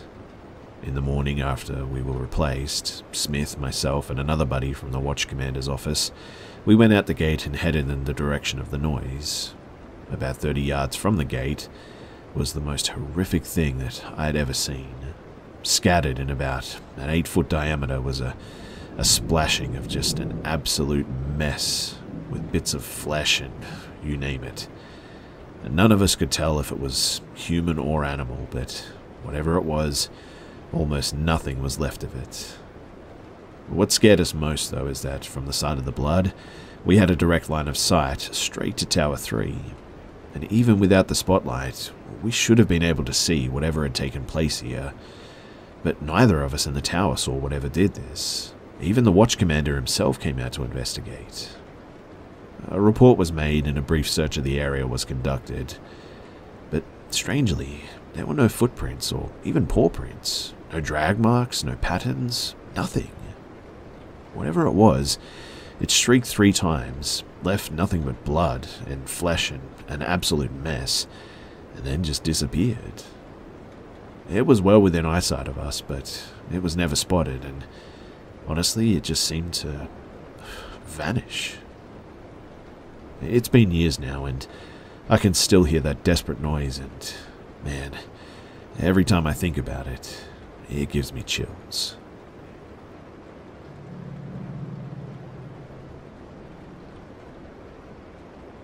So I, a 20-year-old female, work part-time at a small business in my local mall and usually work alone. I'm a sales associate, so I'm required to talk to customers and encourage them to buy things. It was the last hour of my shift when a creepy man came in. He was about mid-40s and everything about him was odd. Clothes didn't fit, expensive shoes, socially awkward. He originally asked a pretty standard question about a less expensive item that I happily answered. After this, though, he continued to ask questions, almost as if he wanted to keep my attention to him. He then asks if he can try out our most expensive item in the store, which is a massage chair, and I said yes. We let everyone try it out. At this point, I just thought that he was innocent yet socially awkward, and he gets into the chair to try it out, continues to ask unusual questions. We chit-chat a bit, and I tell him the massage chair's features and the price of it. And all of a sudden, the questions get more personal. He asked what high school I went to and if I missed it. Me being naive, I said the high school that I went to and that I didn't miss going. He said some story about a teacher that I'd never heard of and said that he missed high school a lot. He asked if I lived around there, to which I avoided that question, but implied that I lived close. He then repeatedly asked me the price of the chair and asked me to calculate the price along with our second most expensive item in the store as well. I thought that he was actually interested and I was convinced that he was about to buy it. We made commission on the chair, so I ignored his creepiness because I wanted to make the sale. He kept insisting that he needed to walk out with the chair today and he has a truck that is big enough to hold it. It seemed that I'd finally answered his questions to his liking because I was able to walk away a bit. He then made a phone call and started describing how I look, my age, where I live approximately, and what store I worked at. He then said to the person on the phone, "We got one, we got one." I had suspicions, obviously, that he was creepy, but this absolutely confirmed it. I asked him from behind the cashier's counter, "You're not talking about me, right?" He shook his head, no. He then stood up from the chair and said that he'll not be buying the chair today. I was scared and alone. Nobody else around but me and him.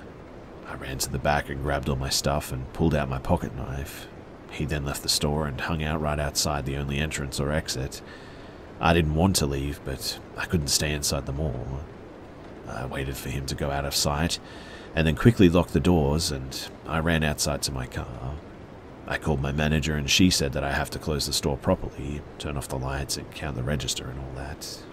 So she told me to go into a nearby store in the mall and call a security escort. I did that, was escorted back to the store to close up, and was also escorted back to my car with no further incident. Now, I live in a city with one of the highest rates of human and sex trafficking in the country, and I genuinely believe that I was being targeted by a human trafficker that day. I know hearing this secondhand, it may not exactly seem that way, but if you had been there and if you had heard the creepiness and the phone conversation, I honestly think that you would agree with me.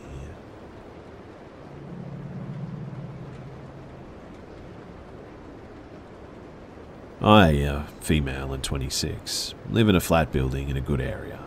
It's a long, windy cul-de-sac, so there's not many cars coming in and out unless it's people leaving or coming home from work. My boyfriend, he's away in Thailand for a month, and we usually take the dog out together at night. I went myself, which I was fine with. I usually feel safe. But last week at around 8 PM, I left the flat to take my dog for a pee. My dog is extremely excitable, especially around other people. She just had her spray surgery. She has a cone on her head and stitches that have to heal. I'm waiting for my dog to do her business, and a car pulls in and drives slowly past me. The guy did a friendly sort of neighborly nod towards me, so I did a smile back, to be polite and all. The guy parks at the front of the building, and I'm at the other side of the car park on the grass with my dog. I'm watching my dog, trying to get her to hurry up because it was freezing. I look up, and the man is stood outside of his car, staring at me now. A little freaked out by this, I turn my attention back to my dog. I keep looking over my shoulder, and he's staring with a really creepy and weird smile on his face. I looked away again for a second, and he was walking along the road, slowly towards us. I'm a really friendly person. I can be paranoid and aware at times, I know that, as any woman should be at night. But something about him made me feel scared. He's walking so slow, as if he wants to talk to me, so I hide behind a van. I know, not my brightest idea. And I'm telling my dog, hurry up and pee. I can't see him anymore all of a sudden though, which terrified me, to be honest. All I hear are footsteps coming towards us. The guy peeks his face around the van, and my dog goes absolutely nuts. She's jumping around, barking aggressively, which she never does with people, and the guy doesn't take that as a reason to leave. My dog is showing that she doesn't want his presence, but even though she's doing this, he continues walking towards us slowly.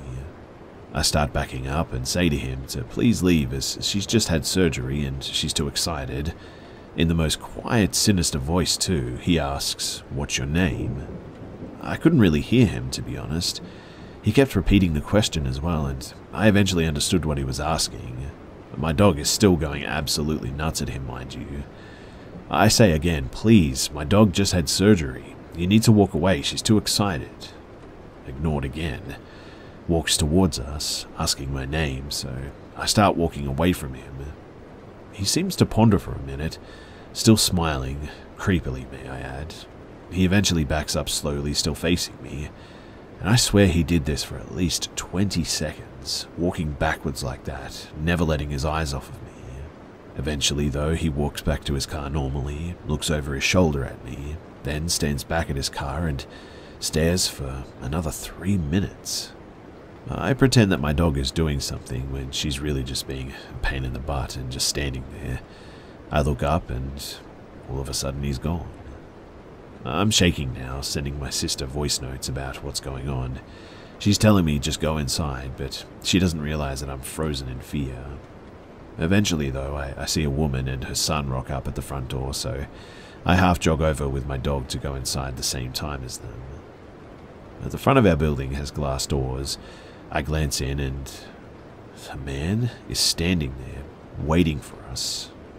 I told the woman, this man has been following me and my dog and I'm scared, and she walks in with me. The man sees that I'm not alone and walks right past us out of the building again. I run into the lift with my dog, get in and lock my doors. I decided to tell my 2 male neighbors about it, as my boyfriend is away and they agree to run downstairs if I ever need them. I took a picture of his car and registration plate, as my twin sister gets the train home late at night after work, and I want her to be wary of him, obviously.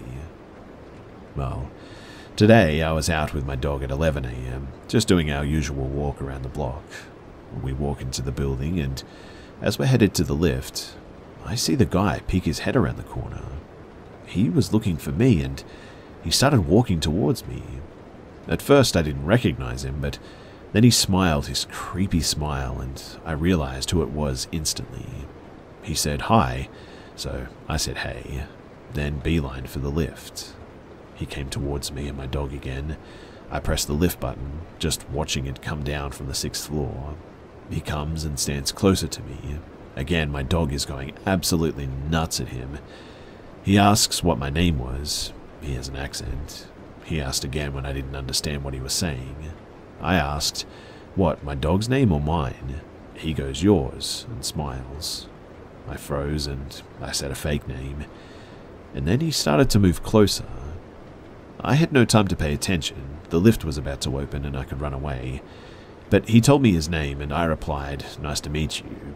Finally, the lift doors opened. I walk in and I press the button to my floor, hoping that he would leave me alone. But he ran behind me as I walked in and went, I'd like to see you again. That was weird. I was creeped out. I replied that I had a boyfriend, but thanks. As I said this, the lift doors were closing, and he tried to stick his hand out to stop the lift from closing. But thank God they closed on time. I'm only on the next floor up, so I was afraid that he was going to run up so that he could see what floor I got off at. I stopped for a moment and almost pressed a different floor, but I just wanted to get into my home and lock the doors. The lift opens, and thankfully he's not there, so I beeline to my front door. There's a glass door to the stairs, and I swear that I saw someone coming up. I ran in, I locked the front door as quickly as I could, and I was just so confused about what just happened. The next thing that I do is message everyone with the update. They told me to phone the non-emergency police number, even just to get it on a record, so I did that, and the police arrived at my flat at 3 p.m. I explained everything to them, and they said that I could either A, get the police to go to his front door and tell him to knock it off, or B, next time he does something like that, tell him to leave me alone, and if he doesn't, phone the police, as it would then be considered harassment. For now, the police really couldn't do more, which is fair enough, I guess. I didn't want to anger him at this stage, as it's not a crime at this point, I guess you could say, but why can't he just leave me alone? I have no idea. I mean, I clearly showed that I was not interested, and it just annoys me that this is happening to me. I hate saying something's going on when maybe it isn't, but I just have a terrible gut feeling that there's something very wrong with this guy, and that this is not the last that I'll see of him.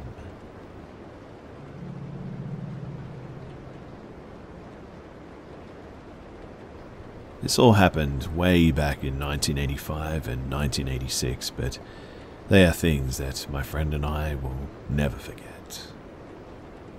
So I was working the summers at an old retreat in the North Carolina mountains with about 50 other young adults.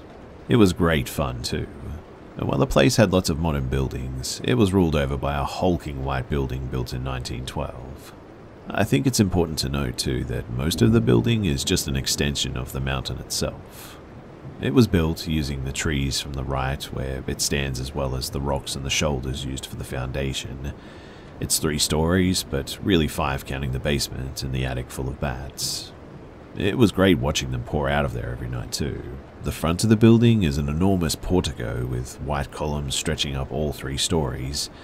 That porch is full of rocking chairs from which you can see a majestic view of the Smoky Mountains. But the back of the building is where we worked. We entered our housekeeping facilities via a fire escape that stretched straight up to the 2nd floor rear entrance, a single green metal door. That door was one that I knew well. Housekeeping was my department for 3 summers, and even though this was now just the end of this first summer, I was well acquainted with it already.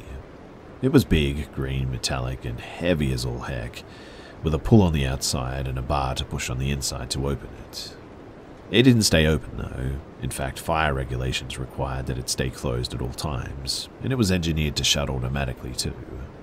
So of course, during the summer, with no air conditioning in the building, we kept it propped open with a full bucket of water during the day. Regulations be damned. Anyway, a few nights before we left, we were all cleaning our dorms and trying to turn it into a party when we all ran out of cleaning supplies. So around 9 o'clock at night, my best friend and I drive our lazy butts down to the back of the building. It was only a short distance, but there was a very steep incline that we didn't want to walk down. I parked my car right in front of the stairs and we got out. At this point, we both began to feel odd too.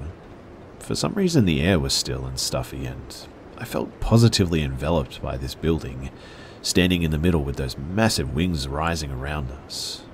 The building was completely dark, and since we had been shutting it down for the winter, it was already locked up tight.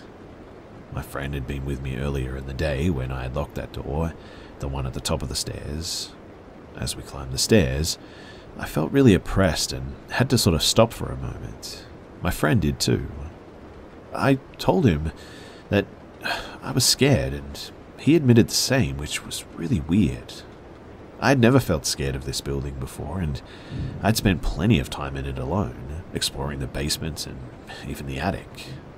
Trying to push our feelings aside, though, we pressed slowly forward again, and a few steps up, I just literally felt an icy chill go down my spine. I know it's a stupid cliche, but I've never felt anything like it before or since then, like someone pressed an icicle down the length of my spine. Finally, we reached the top of the stairs, and the instant that I put my foot on the top landing, that door swung open wide as anything and stood open for us, revealing the short entranceway bathed in the red light of the exit sign. It almost seemed like, whatever it was, it wanted us in there, and we both felt it. But it didn't feel welcoming at all. In fact, I've never been more scared of anything in my life. I still get freaked out about it now, 37 years later. But we both stood there, completely stunned for what felt like minutes before I just freaked out, started screaming incoherently, and scrambled down the steps, jumping way too many on the way down. We both ran up the steep incline, yelling and screaming, leaving my car behind. Everyone came running down and searched the building with us. And it was empty, of course. And when we got back, the door was shut fast and locked when we got there. No one could have pushed that door open, mind you, and run away without us hearing them. The floors squeaked when you walked on them, and somebody running would have been very loud. I've looked at this from every angle that I can think of, but I still have no explanation for what happened that night. I worked there for 3 more summers in that building and have more stories too, but this one always stuck with me. My friends stayed to work through the winter one year too, and they even saw what they described as a dark man with a hat in the same building. There was something really odd and eerie about that building, and I don't know what it was, but whatever it is, it seems evil.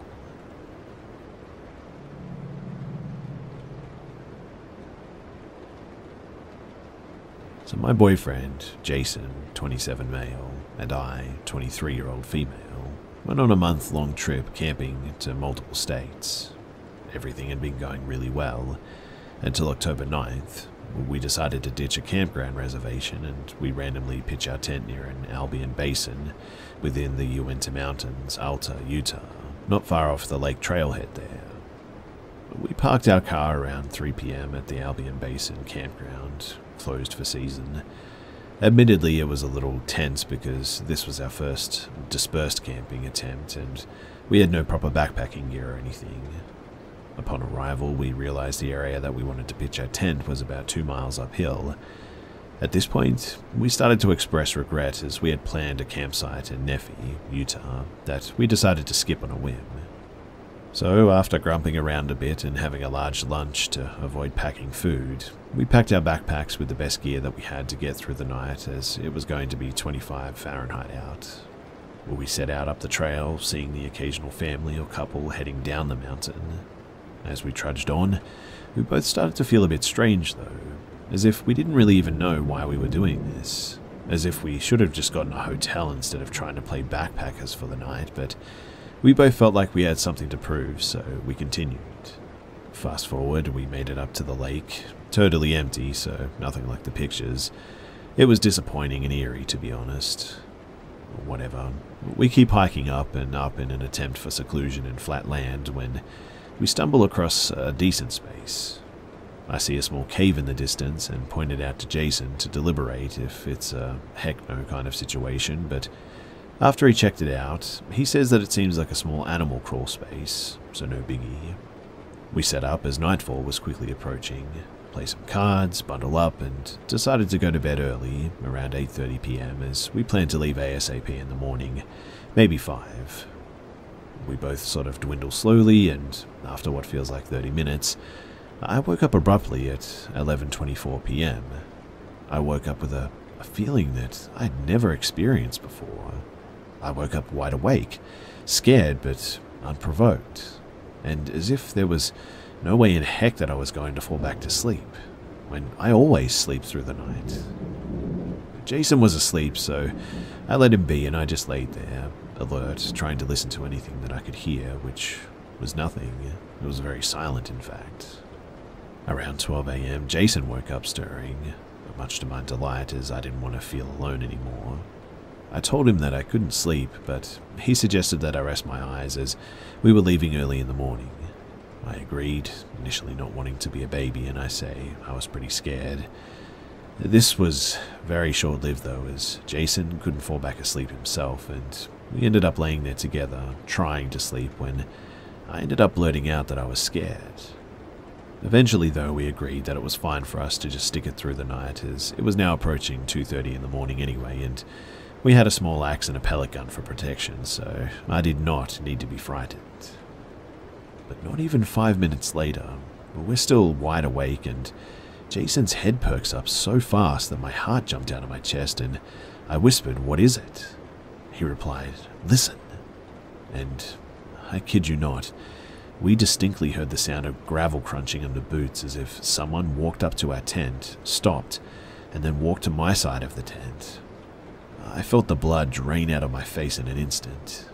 In real time, this all occurred in no more than 10 seconds, but my mind flashed a million thoughts, and for a millisecond, I was convinced that it was a ranger coming to tell us that we couldn't camp there. So I called out, "Hello," my brain entirely sure that I had heard human footsteps. Within 2 to 3 seconds of hearing the footsteps, Jason grabbed the gun and bursted out of the tent for any chance to confront this person, as I knew that he heard exactly what I had heard. But, to our absolute shock, nothing. There was nothing there. As soon as Jason bursted out, and me after him, there was nobody there.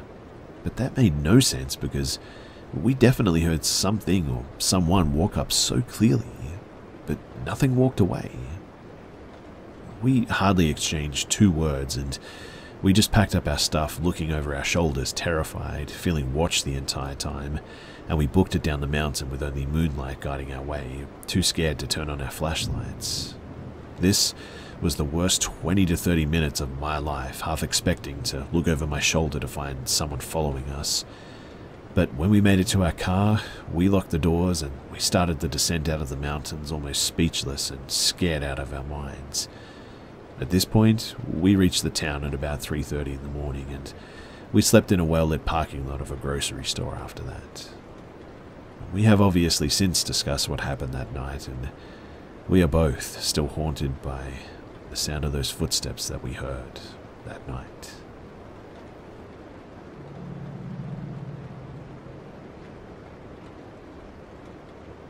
This was a few years ago now. It was pretty late, past 1:30 or 2 in the morning. I was living with this boy who was pretty abusive, and he had gotten really jealous at this party that we were at earlier that night. Not even an hour after we had gotten home, he tossed me out onto our front porch and locked the door behind me. I was knocking and pleading for him to please let me back inside. I was still wearing what I had worn to the party, and it was freezing out. I really wasn't sure what to do. He had my phone, purse, and wallet in the house with him, so I just sat on the porch, crying. When he turned off the lights, both inside and outside of the house, I knew that he wasn't going to let me back in.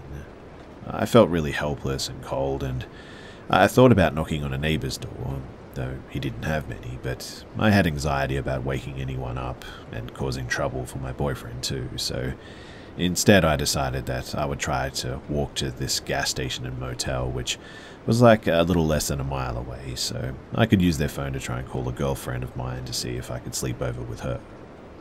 Ironically enough, the road that I was walking on, Donner Pass Road, being so freezing cold, was fitting. But anyway, a little bit into the walk, this tall white pickup truck was approaching on the opposite side of the road that I was on. I tried not to make eye contact for obvious reasons, but then I heard the truck stopping and beginning to make a U-turn, and my heart just started pounding when that happened. I just about froze up, but forced myself to speed walk at the very least, and the truck pulled up to me and this guy rolled down his window and asked what I was doing out this late. I told him how I was going to meet my friend at the gas station and that she was expecting me. He sort of smiled and offered me a ride. I said no thank you, citing that I shouldn't hitchhike. And he told me, well good, I don't pick up hitchhikers or anyone. You don't look like a hitchhiker though, you just look like you need some help. He just kept driving next to me and told me that I shouldn't think that he was a creep, and he pulled out what looked like a police badge and told me that he had just gotten off duty, which is why he was in civilian clothes and out so late. He said that he wouldn't mind driving next to me, just to make sure that I get where I was heading safely. I'll admit that I was naive and a bit too trusting of his kindness and credentials, and when he offered me a ride again, I said that it would be nice because the gas station wasn't that far away anyway. So he popped the door open for me and I hopped in. The radio was low. It was a little messy. The ashtray was full of cigarettes. There were a lot of newspapers on the passenger floor, and as I was moving my feet, some of the papers shifted, showing a pair of handcuffs, some coffee cups, empty water bottles, rags, a highlight-coloured bandana, and a few other things.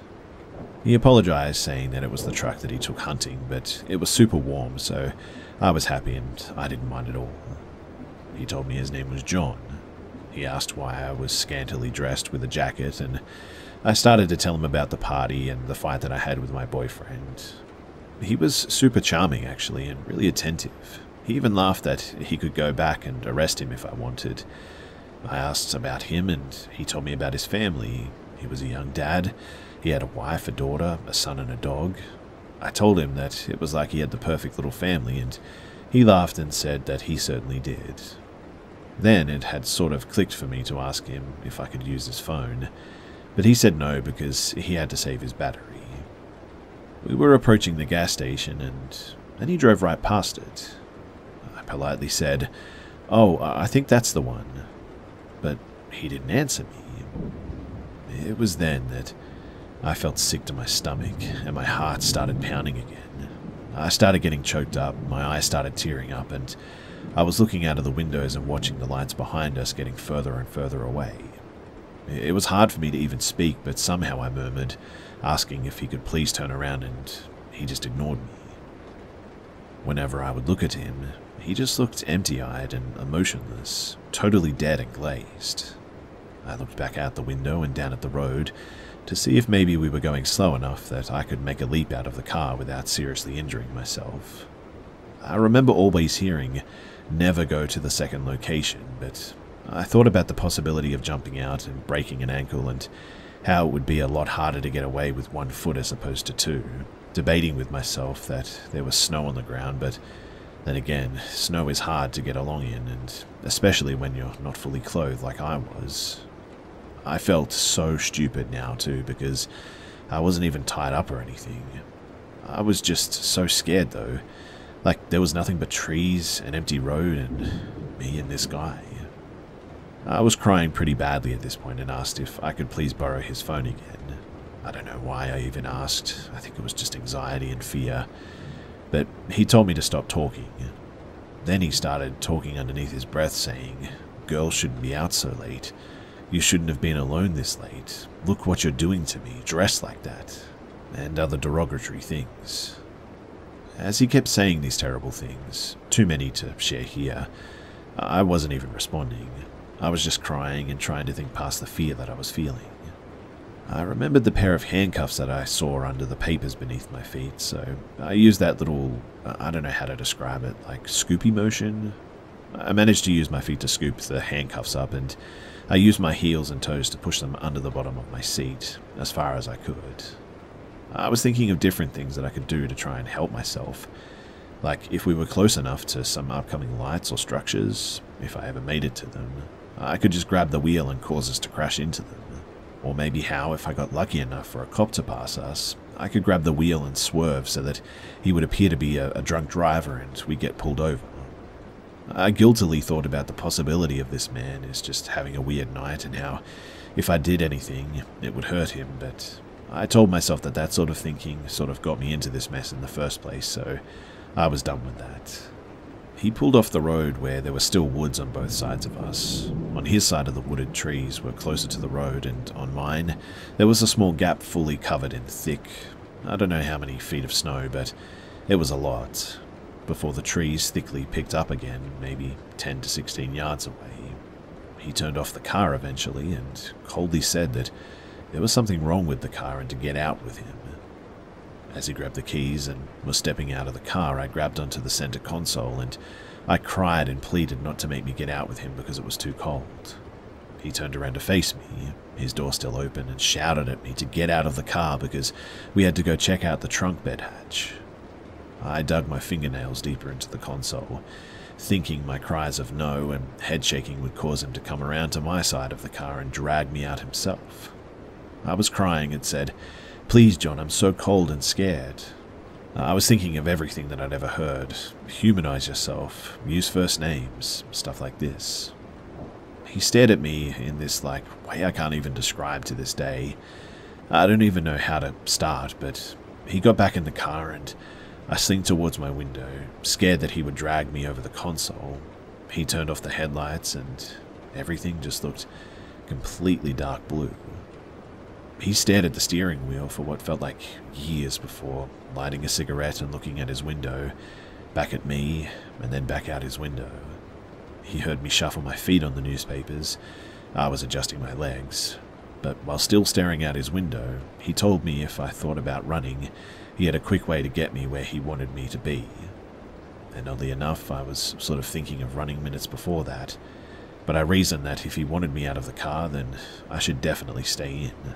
Otherwise, he could chase me or shoot me, in case he had a hunting rifle in the back. I didn't dare look. And I'm glad that I was right. I think at that point I sort of hit some sort of bottom of my reserve, and instead of panic, there was numbness and exhaustion. There was still an occasional hot tear or two, but I just remember being numb at this point. I talked to a psychiatrist about this sort of thing, and he thinks it's just some from my ex-boyfriend giving me PTSD or something. But it was dead quiet.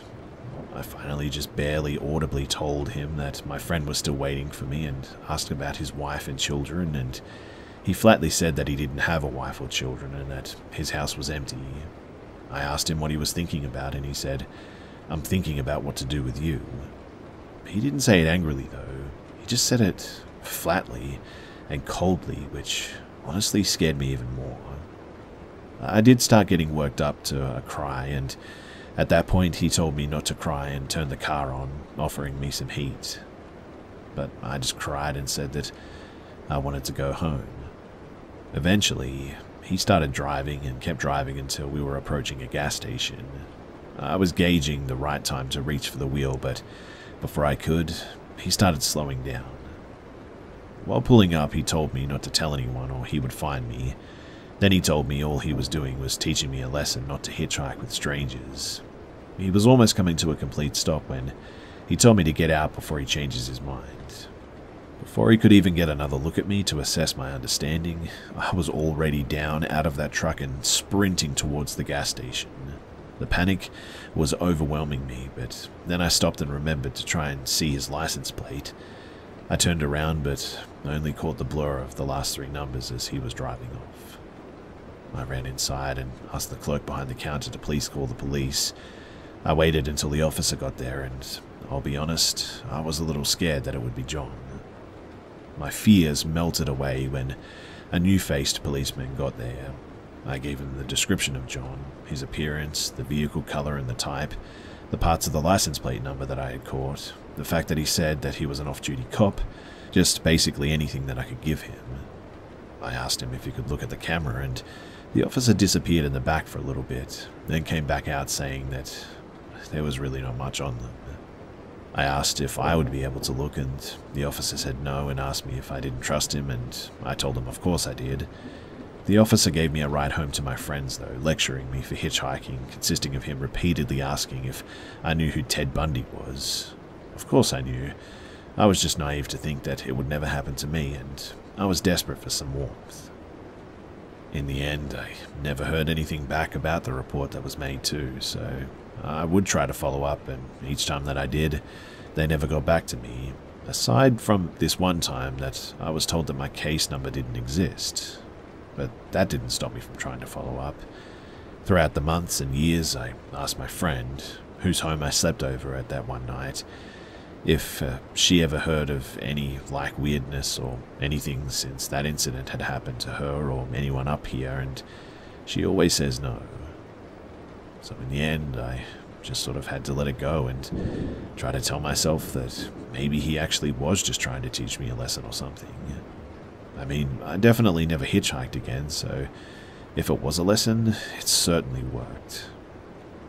I never heard anything back having to do with the case. I never heard of any other odd experiences up there. Maybe it was just one man trying to teach me something.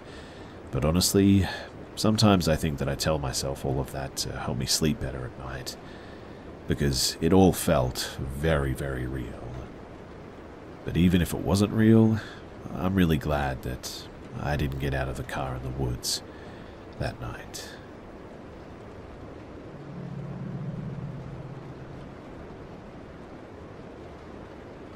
So I used to work in a factory, third shift, 12 hours every night. You'd rely on your partner at work to talk all night to get you through the shift, and I always enjoyed teaming up with this particular dude because we both hold convos well and always have some interesting stuff to say.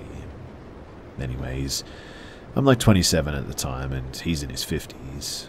I figured that he'd have a crazy story or two, so I asked him about paranormal stuff, if he'd experienced anything. He tells me this unbelievable story that I have to say is either true or he copied it from some Amazing Stories episode from the 80s or something like that. But here it is. So there's a town in Ohio that's very old, very wild, forests, and not much around there except a farm or two. And he claims that each time he went out there, he would notice that his watch would malfunction or his compass would act weird and he'd have missing time and things of that nature. So, him and his buddy were out there hunting in this forest one day. They hunt all day, don't think that they killed anything, but they decided to leave. But they're hiking back when a dude, about 30 years old, approaches them on a dirt road on a tractor, clearly a farmer type guy. He questions my coworker and friend and tells them that they're hunting on his property. They immediately apologize and strike up a conversation, and the farmer man takes a liking to them. Tells them that the next time that they're out there, if they should get approached or have any issues, just mention his name and they'll be okay. Well, 2 or so years go by and they get together again to go hunt on this property. A similar thing happens where a young man riding on a mower or a tractor approaches them and they realize that this is a different guy. They tell the young man that they have permission to be there from the owner, farmer guy from before. And he proceeds to tell me that the young man that they were speaking to gives him a strange look. The man says, "You're telling me my farmer man told you guys a couple of years ago that you could hunt out here?" They said yes and described the prior interaction. The young man looks puzzled and tells them to follow him back to his old farmhouse. They go inside and there's a very old man on a hospital-type bed in the living room watching TV and hooked up to oxygen. The young man says, "Hey Dad, these men claim that you talked to them a couple of years ago and gave them permission to hunt?" The old man looks at my coworker and his friend in bewilderment and says, "I remember you two. You guys haven't aged a day." It creeped them out, obviously, but anyways, I guess they talked for a while when they left, and they never went back there after that, too freaked out by seeing this guy so old after what had only been like a couple of years. But I would like to know what you guys think. Do you guys think this story is just something made up? Is this guy that I worked with full of it? Or is there something truthful going on here?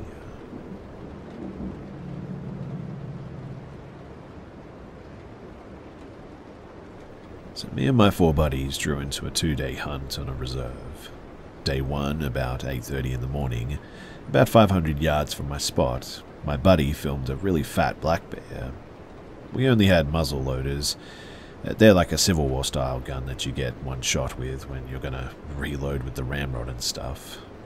I never saw any deer, so at 2 PM after lunch, me and another buddy scout for a new spot. We find a hellacious animal trail and he drops me off. I tell him pick me up and I'll be on the road after dark. He's about 7 miles away. I sit there from 2 p.m. till dark. All I see are loads of elk. The trail wasn't deer, it was elk highway, so it gets dark and I creep down to the road. Right at dusk, almost too dark to see, something comes crashing in the thick bushes about 30 yards in front of me across the road. I think to myself, maybe it's a deer. So I grunt call just to get a reaction, but nothing. So I creep on thinking that I can bust it if it's a deer.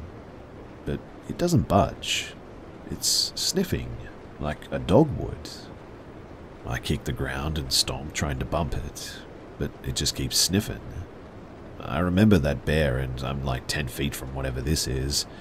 I slowly back into a feed plot behind me with my one shot at my hip. I'm going to have to hip shoot it if it is a bear. I get 50 yards in the middle of a field plot, a big bull elk off to my right in the full moonlight, staring too at whatever this thing is. I see something drive out of the bushes into the thicket across the road to my left, so I run further out, and it's a standoff.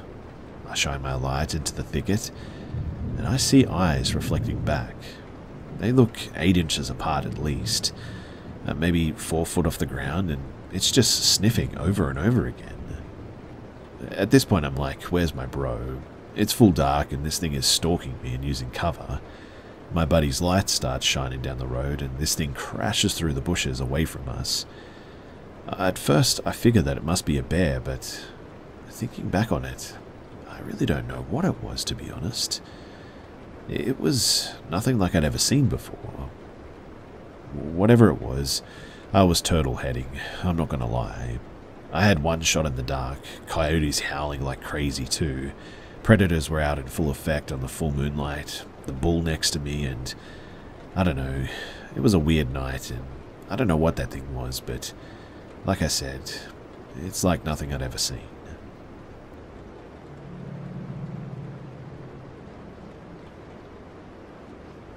So yesterday, while returning home from my work, I was exhausted, and at some point I strayed from my routine way back home and I decided to sit down on a bench at a small park. The park was empty at the time, and about 5 minutes later, a young man that I'd say he was in his late 20s to early 30s, dressed in a business suit, holding a briefcase, sat on the bench across from me and started to occasionally stare at me. Later on, he got up and sat next to me on a bench and said, "How are you, Jennifer?" He had a British accent and he was speaking in a very exaggerated manner. I was surprised and thought that this was someone that I must have known from college or high school that I just didn't remember at the time.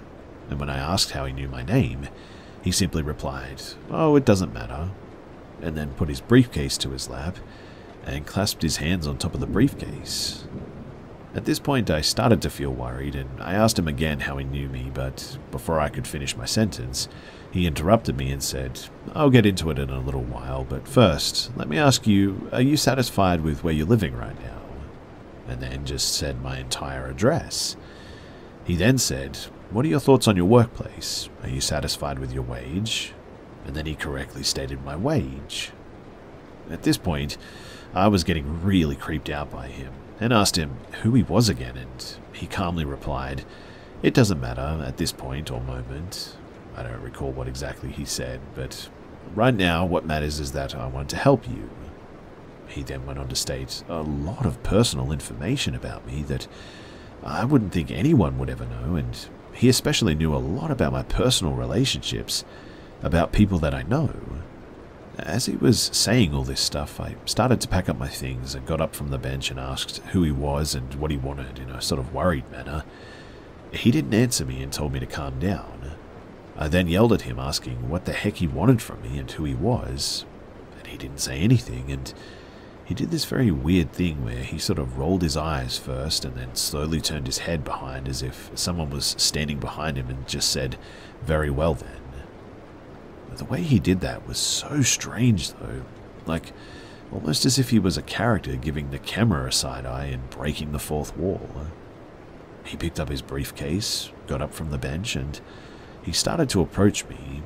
I tried to reach for the pepper spray in my bag, but He grabbed my arm and said, "No need for that," pushed me away, and I lost my balance and fell to the ground, and then he quickly walked away. Obviously, I was really scared after falling to the ground and didn't know what to do for a solid minute. When I got back up, I went the way that he walked away, but I didn't see him, which was strange because I should have been able to. It was then that I decided to just get out of the park and just go home. Overall, his mannerisms were really strange, and he used his hands in a sort of elegant manner a lot when he talked, like as if he was a theatrical actor, and as I stated before, he spoke in a British accent. I live in the US, and spoke theatrically as well, if that makes sense. He was tall, very well dressed, clean shaven, had short slicked hair, and was wearing circular glasses. Another detail that I noticed was that he had this square pin on the lapel of his blazer. The pin was white, and it had sort of like a little black trident on it.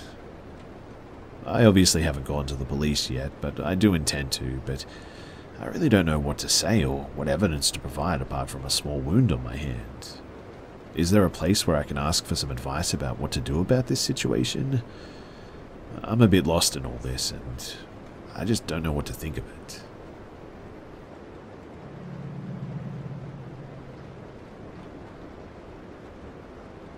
I don't really remember this very clearly since I must have been 7 or 8 at the time, so I had to ask my mum for some details about this. This all started when I was at Target going back to school shopping. I was looking at some backpacks when this woman comes up to me and starts talking to me and my mum. She was asking my mum questions about me, like how old I am, what grade I'm in, what school I go to, etc. She had 2 kids with her, so my mum was a little confused why she was looking at Hello Kitty backpacks, but she said that she was looking for some for her niece. My mum is feeling a little bit weird about this, but mostly just brushes it off, until this tall bald guy comes from the other side of the aisle and sort of blocks my mum's exits.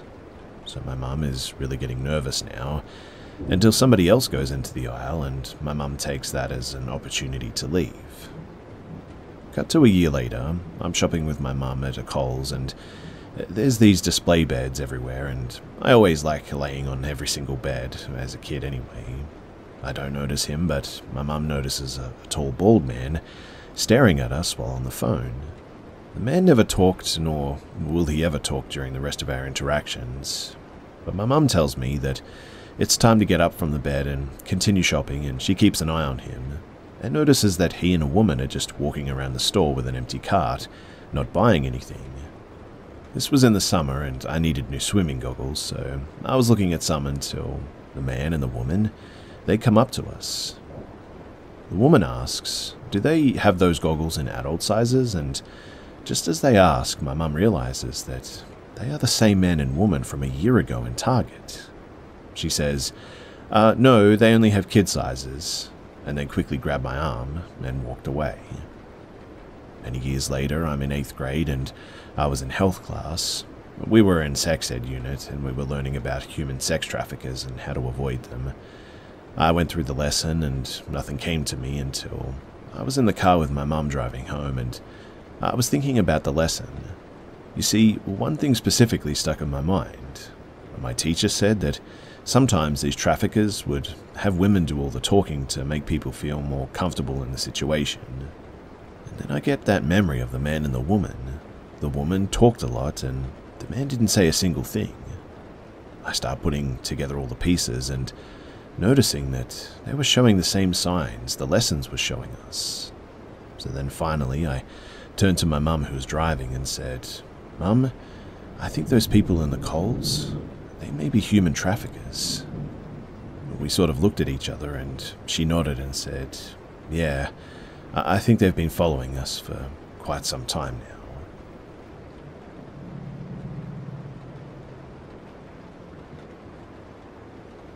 So I must think about this a couple of times a year at least, and I've looked it up, but I've never found anything similar. This happened a few years ago. So one night, my now wife and I were driving back from Sonic. We lived in a very old, very small town in West Texas. It was raining, but not heavily, puddles on the ground, Wet enough that it would be weird for someone to be walking around though. On top of that, there's a lot of roads with little or no lighting, so lots of the roads are mostly dark at night. We were driving down one such road when this happened. As my wife and I were driving, I looked to my right and I saw, well, what I can only describe to be a faceless man. Not deformed, but actually faceless. His face was white, or really all of him looked white. He looked almost like a blur or something, and his arms seemed impossibly long, almost down to the ground in fact, and were moving in just a really unnatural way. Arms swinging back and forth aimlessly, but also very fast. The best that I can describe this man's movements is that he sort of looked like he was glitching. We weren't moving fast, probably 25 miles per hour, because we were in a residential area. I looked at him long enough that I had time to wonder what I was looking at before he went out of my view. For a second, I even wondered if someone was using a weed whacker or doing yard work, but of course not. I mean, it was 9 p.m. and raining. I said nothing to my wife, assuming that my eyes must have just been playing tricks on me. I mean, it was dark, and maybe the rain blurred the window. I didn't know. But a couple of hours later, my wife asked me if I noticed the man on the side of the road that had no face. I could barely believe my ears, and it's still the creepiest thing that's ever happened to me. So, I'm wondering if anyone might know what this might be called, or if anyone who's had a similar experience might be willing to share it with me. I still have no idea what this was, but I'm trying really hard to find out more information, so if you can help me, I would really appreciate it.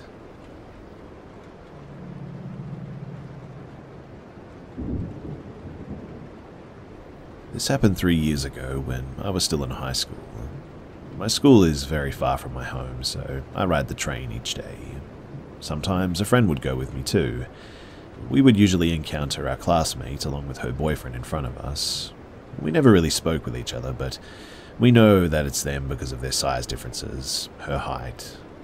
Our classmate is a girl, and she's very small, smaller than the average small height really, and I think she's around my chest level in fact, and I'm just around 156 centimeters.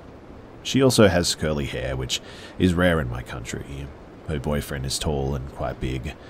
My friend and I would always try to walk past them on the way to the train, and we would never really greet them because we're too shy, but hey, whatever. Now one day we had a group project over at another classmate's house. That girl, the classmate, was also invited, and we started getting to know each other a bit. She told me that she thinks that I'm pretty cool and wants to be friends with me, and that she would always see me entering the school at around 9 in the morning, but she's too shy to approach me. I went silent because, as far as I know, I'm always late for class. I would be at the school at around 12 p.m. or 12:30 p.m., never too early. I told her that that couldn't be me, but she told me that it really was me. She told me the details of how I would get off my ride and cross the highway running like a penguin. Well, she's actually kind of right, to be honest. Everyone tells me that I ran a bit like a penguin when I have a backpack on me. She continued explaining that I wore a blue hoodie, black and yellow Adidas bag, and a huge black headphone set, so it would be easy to identify me. Now, our country has a lot of hot weather, and no one would wear stupid hoodies during the daytime except for me. I then told her about how my friend and I also saw her and her boyfriend every day after school on the way to the train station. She looked at me weirdly and told us that that wasn't them and that they actually go the opposite way. They actually don't have anything to do with that train station. Hearing that, I must admit that I got chills. I defended what I said though, and I told her that it was definitely them, that she must be making it up, just to, have a joke with me or something. I know that her boyfriend wears white glasses, and that's also rare because I haven't seen a guy at our school who even wears the same glasses. But we started exchanging weird looks, and I asked her if she's messing with me. She then texted her boyfriend and asked him about how she would always point out to him that she sees me during 9 a.m. entering the school grounds. She asked her boyfriend what I wore, and he explained clearly a blue hoodie, black headphones, black yellow bag, running like a penguin across the street. So, apparently, they would see me at 9 in the morning entering the school, and I would see them walking to the train station at around 7 p.m. And to be honest, none of this makes any sense. After our conversation happened, though, those, or whatever they were, they never showed up again. Like, we tried to confirm with each other, but we, or whatever they were just never there again.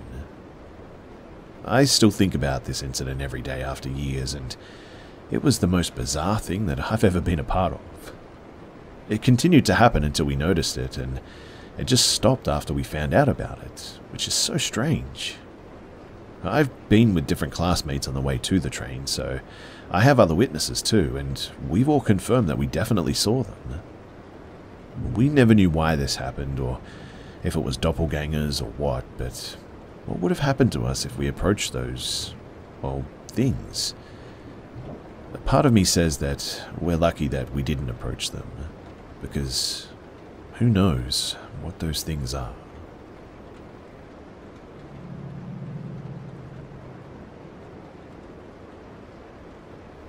So, I've never particularly considered myself a believer of the paranormal, nor am I a complete skeptic. I mean, I turn all the lights on to go to the toilet if I've watched a scary film or have been reading some decent paranormal stories, so I must believe, at least to an extent. Anyway, my dad lives in the Scottish Highlands, has done so for the last 20 plus years, and I drive the 14-hour round trip to visit as often as possible, 2 or 3 times a year. I've always loved this journey, especially if I'm by myself, as there's around 2 or 3 hours of motorway or highway, followed by back roads through the mountains, through the forests as well, and around lochs where I can put music on and pretty much just switch off. For the most part, there's little to no phone signal, so I generally download a couple of playlists before I go, put my phone in its holder, and blindly follow the sat-nav until it loses signal. I've been doing this journey for years, so really I have no requirement for the sat-nav, but I love to try and beat the ETA. It can also be quite handy when it has signal to let me know if there's any accidents or diversions ahead, and just stuff like that. Anyhow, on this particular journey I was coming home. I'd set off at nightfall, as there's far less traffic on the overnight journeys, and less chance to get stuck behind holidaymakers, especially caravans. Man, do I hate caravans. I was travelling south, though, in January, and the weather was something else. My car showed an outside temperature of minus 12 degrees Celsius, and the snow barely stopped. It hadn't stopped since I arrived at my dad's house 4 days earlier. My wipers were on full speed, but still the snow kept piling up on the windscreen, meaning that I had to drive around half my usual speed. Every now and then, there'd be a short break in the snowfall, and everything just looked sort of magical, I guess. It was like driving through a Christmas card, maybe. But looking down into the valleys as well, everything was covered in a thick white blanket, and lit up by the dim glow of the overhead moon, making it possible to still make out the river weaving its way through the cracks in the deepest crevices, reflecting what little light there was. On these roads, there's really nothing in terms of lighting, and what's worse is that there can be quite often a large drop on either side of the road. Couple this with 3 or 4 feet of fresh snow, and an inability to see any of the road, you've got the potential of a lot of accidents. In order to combat this, though, there's 8-foot-high sticks at the side of the road with reflective tape at the top, red on one side and white on the other. You drive between these and you should be okay. So, I was driving and driving. The snow just hadn't given up, and I was focusing on the red and white reflective tape to keep on the road. Up ahead, I saw the dim taillights of another car, a welcome sight, as it was the first I'd seen in like over an hour. Everyone else must have known that it was a bad idea to be out in this. But instead of focusing on the reflective sticks, I was now focusing on the taillights of the car ahead. I couldn't quite work out what make or model it was. It was a lightish, sort of white or light grey SUV of some sort. Holidaymakers, I guessed. I thought this because I could make out their roof box and bike rack. They too must have ignored the warnings to not drive tonight. But when I sped up to try and make some ground between us, it seemed to speed up too. If I slowed down, they slowed down too. The space between us remained a constant. I decided that my headlights must have been annoying them in their rearview mirror, so I kept the distance as it was, blindly following their lights whilst being mindful to try and keep my tyres in the most shallow bits of the snow on the road, avoiding the occasional snow mound.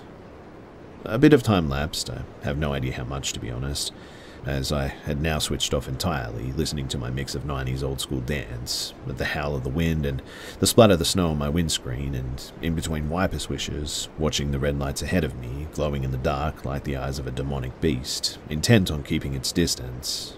And it was at this point that I noticed the car ahead start to take a turn off the road and felt a sudden sense of sadness and sort of loneliness, I guess. I was all of a sudden losing my travel buddy. It was the only other sign of human life that I'd had for like the last few hours. But I then realized I've been so intent on following the car in front of me, I had no idea where I was. Which isn't a huge issue, I guess. I essentially just had to stay on the same road for like 3 hours until I reached a fork in the road, turn right, and then onto the main road and see a little roundabout. Bizarrely though, my sat-nav now just displayed lost GPS signal and had me as a sort of a dot on a white background. Convenient, as everything was covered in snow anyway. But it never did this. It usually downloaded enough of the route to at least keep the map on the screen. It was then that I got an overwhelming urge to follow the car ahead. I knew that I shouldn't have. I literally had no turnings I needed to make off the road, and I really didn't recognize the road that they were taking. And, the more I think of it, I've never noticed a turnoff that goes down the side of the mountain like this. But maybe I just never looked. I decided to follow it. Of course I did. I mean, if I ever think I shouldn't do something because it could end up in regret, I'm the sort of person that would probably do it. Although, as I neared the turning, I started to doubt myself, and I thought that I should stay on the road, but no matter how much I wanted to keep the wheels going straight, my hands and body just wouldn't follow it. I turned off. Immediately, I didn't recognize this road as well. I didn't recognize my old road when I was on that either, to be honest, so I guess it really didn't make too much difference. I mean, everything was white, everything was dark, lots of trees and the reflective sticks. If anything, it looked exactly the same, like I hadn't turned off at all. 10 or 15 minutes later, though, and the car ahead started pulling away from me, only slowly, but faster than I wanted to drive in these conditions, so I let it. It couldn't really get away anyway, as there was nowhere to go from this road, so I figured that I'd see it again shortly. Another 10 minutes or so passed of driving alone, and then, in the distance, I spotted the lights again, and this time I was catching up quickly. The lights were flashing in the dark distance, though. Amber and then nothing, amber and nothing again. Great. My travel buddy has got their hazard lights on, and they've stopped. I decided that I'd have to pull over and see what was wrong. As I pulled up behind my buddy, a white Audi, possibly a Q3 or a Q5, I'm not sure, I noticed the amount of snow on their car. Surely way too much for them to have just stopped, and weirdly there's no tire tracks for me to pull into. But it was 100% the same car that I'd been following. I knew that much. I came to a stop just as a woman in a blue coat ran to my window waving her arms. I'm not the most empathetic of people, but it didn't take much to read the relief on her face and see that she'd been crying. She had to pull over because apparently she had a puncture, and then explained that she'd been waiting there, unable to call anyone as there's no signal, and thought that she'd have to wait until the morning before she could leave. She had her ignition on while she listened to music and tried to keep the DVD player running for her little one, pressing the heated seat button each time it turned itself off, until it just wouldn't turn back on. Her battery had completely died at this point. I thought that she was being a bit dramatic. I mean, it was literally only a few minutes that she'd been pulled away from me. I mean, she couldn't have been here long. But over 4.5 hours. Allegedly, that's how long she'd been there. Over 4.5 hours she'd sat in her car with her 18-month-old child, in minus 12 degrees Celsius temperatures, with no phone signal, food or drink, and nowhere to heat the inside of the car up. So this wasn't the car in front of me for the last 2 hours, but it looked exactly the same, even down to the dark grey roof box and bike rack. Coincidence? Yeah, I guess so. A really big one, but that's all I can logically think of. But I suddenly felt angry. Angry that the car in front of me hadn't stopped to help. Maybe they thought that I would? That's a pretty big presumption of them, though. So I asked her if she tried to flag them down. A look of confusion or concern spread across her face, and she told me that there hadn't been a single car go past while she'd been there. But I stopped myself from going any further, obviously, from explaining that I'd been following a car that didn't exist for over 2 hours. I mean, she was scared enough from being sat here in the dark for the last few hours. In any case, I jumped out and looked in her car. Assisted by the light from my headlights, I saw her little one was fast asleep. I asked her if she wanted some coffee from my flask, and she said yes. I knelt down in the snow, as she'd already tried removing the nuts and had left the wrench on the ground next to the wheel. It was covered in a layer of snow and freezing cold. But I jacked up her car, removed her tire, and replaced it with the pitiful space saver from the boot. I lit a smoke and pulled my car next to hers, connected the batteries, and instructed her to start up her car. Once it came back to life, we stood and we spoke, and I asked her where she was going. Sterling, she replied. Brilliant, I'll follow behind you. Again, I thought. That's on my route. She thanked me for helping her, for talking to her, and for calming her down. She thanked me for the coffee and gave me a quick hug. Quick enough to be meaningful, but short enough not to be overly awkward from a stranger. She got in her car and she set off. I got in my car. I sat for a moment staring at the all-too-familiar taillights of the white greyish SUV with a roof box and bike rack, lit up a smoke, and set off. I sped up, I caught her up, I slowed down, and she pulled away, and her speed just remained constant. I kept wondering how she hadn't seen the other car, though. The other car that was exactly the same as her car. I kept wondering how now I knew where we were, but yet we'd not turned off or turned on to any other roads. As we neared the civilization of the A roads, I started to become aware of the tracks left by my new travel buddy. The tracks in the snow left by their tires. The tracks in the snow that I'm 99% certain weren't there when I was following her, or the other her, I guess you could say, before I stopped and offered her coffee. In any case, the snow eased as we entered a town called Kilmahog. We reached a junction and she turned right. I turned right. We were now driving in sleet, which is wet snow that leaves a sort of dirty grey and brown slush on the ground.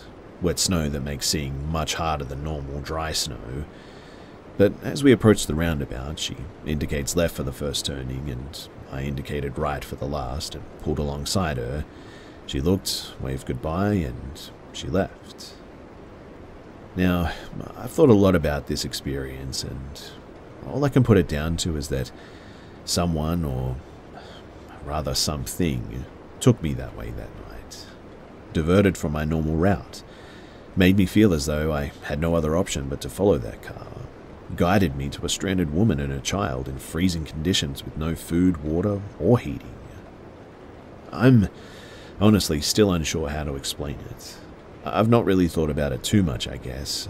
I don't like not being able to understand things or give them a logical explanation, because I guess it makes me feel uneasy. I've certainly never thought too much about the paranormal before this. I've always presumed if the paranormal was real, it would present itself to me if it needed to. If not, I would just live in blissful ignorance. But now, I don't know. And to me, that's probably worse than knowing.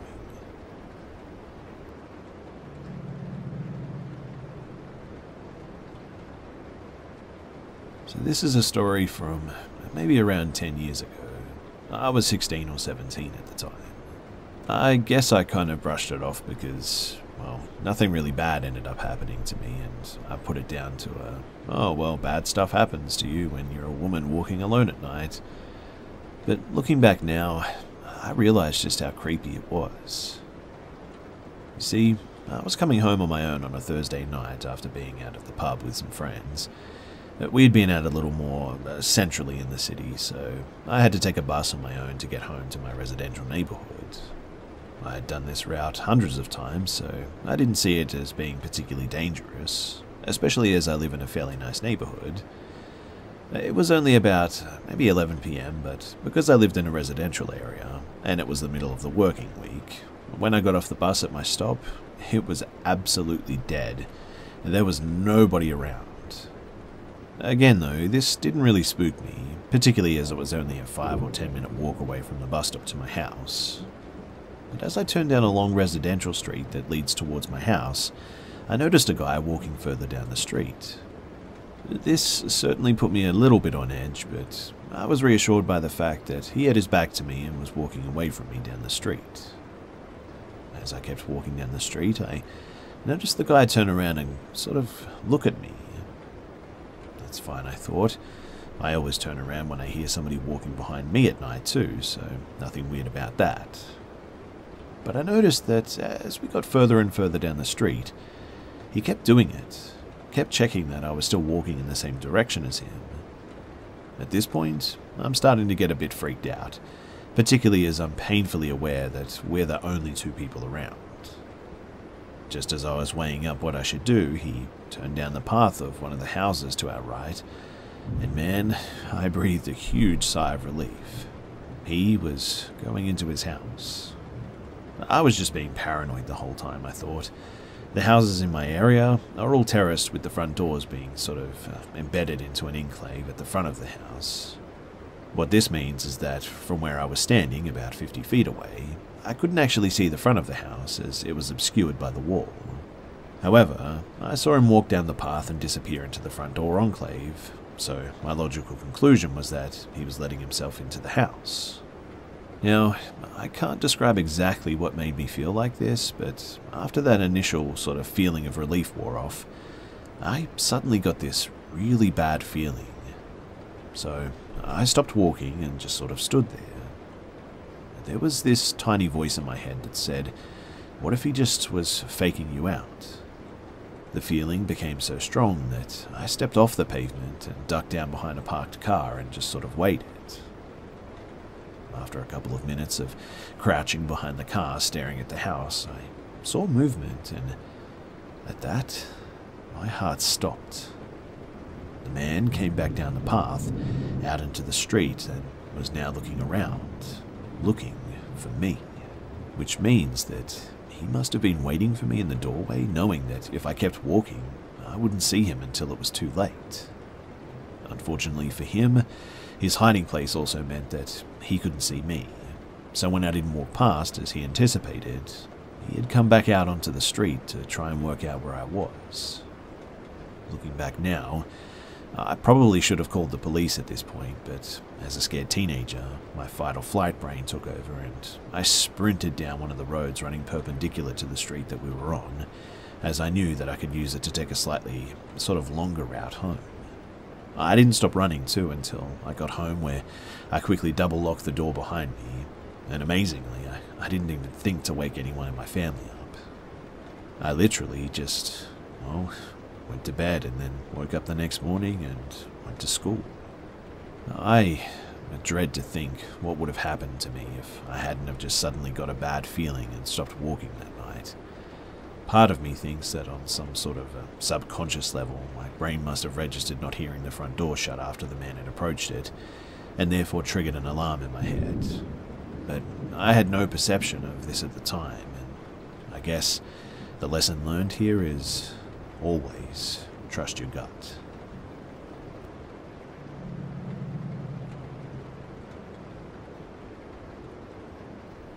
So, I figured that I'd share an unnerving thing that happened to me in the woods. It's the only incident where I was fully aware and believed that my life was actually in danger. It happened in southern Kentucky in Wayne County. Specifically, what I was told was Edwards Mountain. This happened in the fall, and I must have been around 19 at the time. So, my friend Kay showed me this mountain range kind of location where a cave was. But we had started to get heavy into caving, and if you know anything about the area, feel free to look it up, but the entire county is riddled with cave systems. Ridiculously so, in fact. We used to keep a map of all of the ones that we'd found or could possibly feasibly get into. Disclaimer too, that this is really dangerous and you should be really careful when you do it.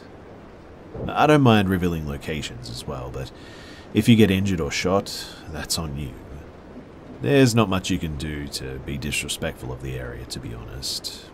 I suppose you should try to be respectful and do things safely, but most country people just dig the heck out of them or use them as trash dumps anyway, so I suppose it's not that big of a deal.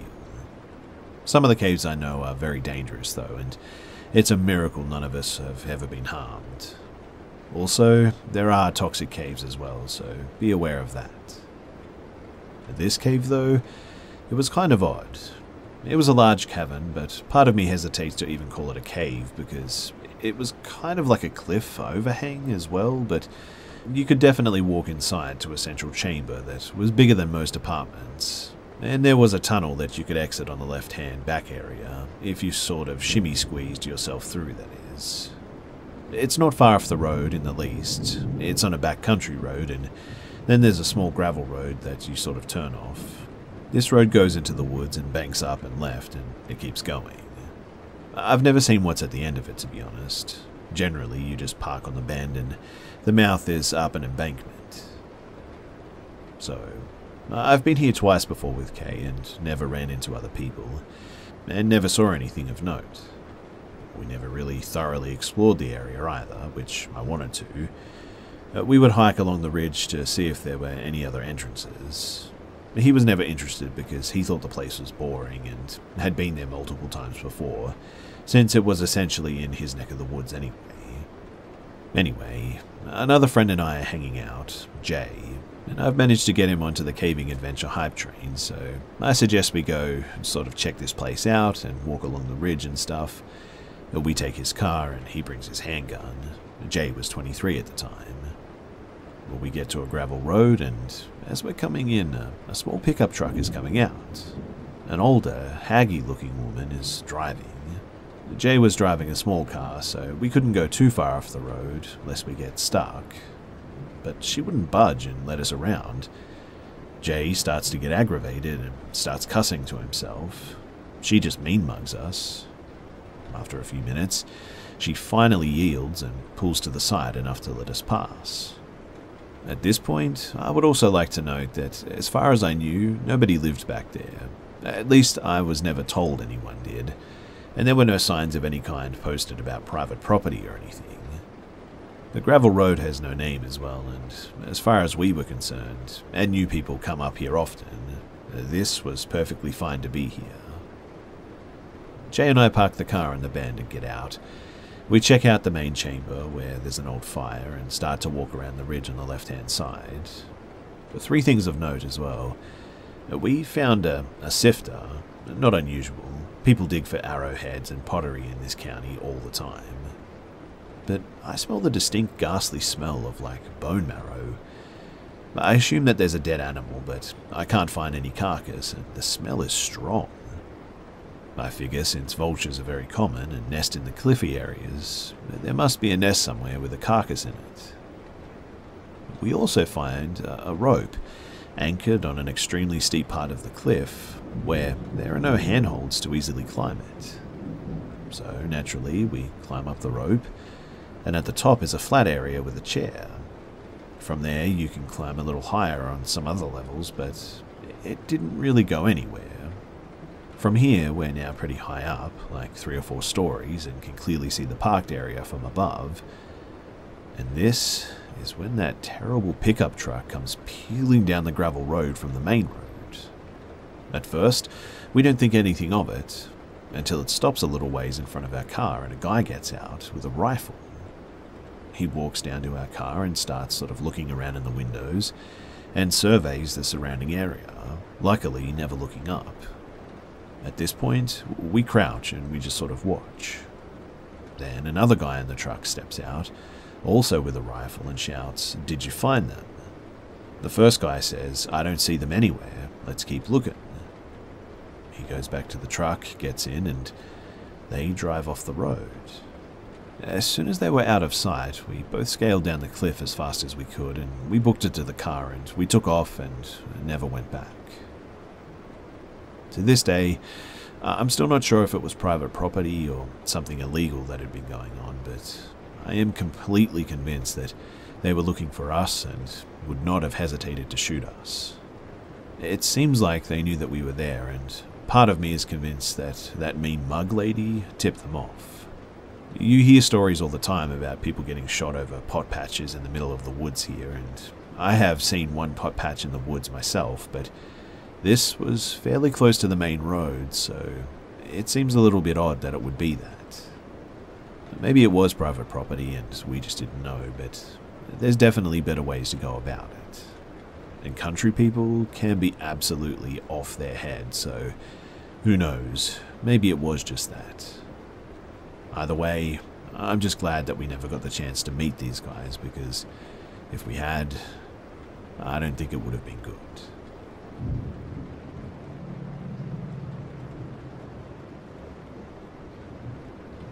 This happened around 13 years ago near Elizabeth Lake in California. When my kids and I were looking to buy a house, there wasn't a lot in my price range, but in those days, we just wanted a place to call our home. I remember that it was a sunny day, but it wasn't too hot, so we sort of got new listings from the realtor and off we went. We had such high hopes and everything was going pretty well, and we found a few hopefuls, but for some reason when it came down to the last house that was located on a hill, the realtor told us that she wouldn't be going up there with us. I asked her how we would be getting into the house, and she told me for some reason that there was no point. So nobody ever locks it? Well, I didn't understand what she meant by that. And we all thought that she started acting very strange at the end there, but after looking at the pictures of the place, we were sort of excited to go and look. The directions were simple enough. Go up this winding road, passing 2 houses on the right, and up at the very top of the hill, overlooking an old unused road, stood a large white 2-story house with black trim. It looked a bit tired, and the yard was somewhat overgrown, but apart from that it looked okay. We pulled into the driveway and sat there for a minute, staring at the bright red front door. The house didn't look scary at first. All we saw was potential. So I went up to the door with my kids behind me, anxiously waiting to go exploring. You would think from our history with the paranormal too that I would feel something the second that I touched the door handle, but I didn't. As you walk in though, you're met by a staircase that went up to a landing where it sort of turned left, and then they turned into an open carpeted stairs that went up to the kitchen and living room on the 2nd floor. To the left was a door to the garage, and to the right was a bedroom, and then 3 more bedrooms joined by a long hall that went straight back, and a bathroom at the very end. I decided to look in the garage first to check the foundation and the pipes, and that's where my daughter Ginny saw a little cross in the sill of the window. Then she noticed another one on the other window. Not thinking anything about it, she asked if we could keep them so she could make some earrings, and I didn't see why not. After all, they were just left behind.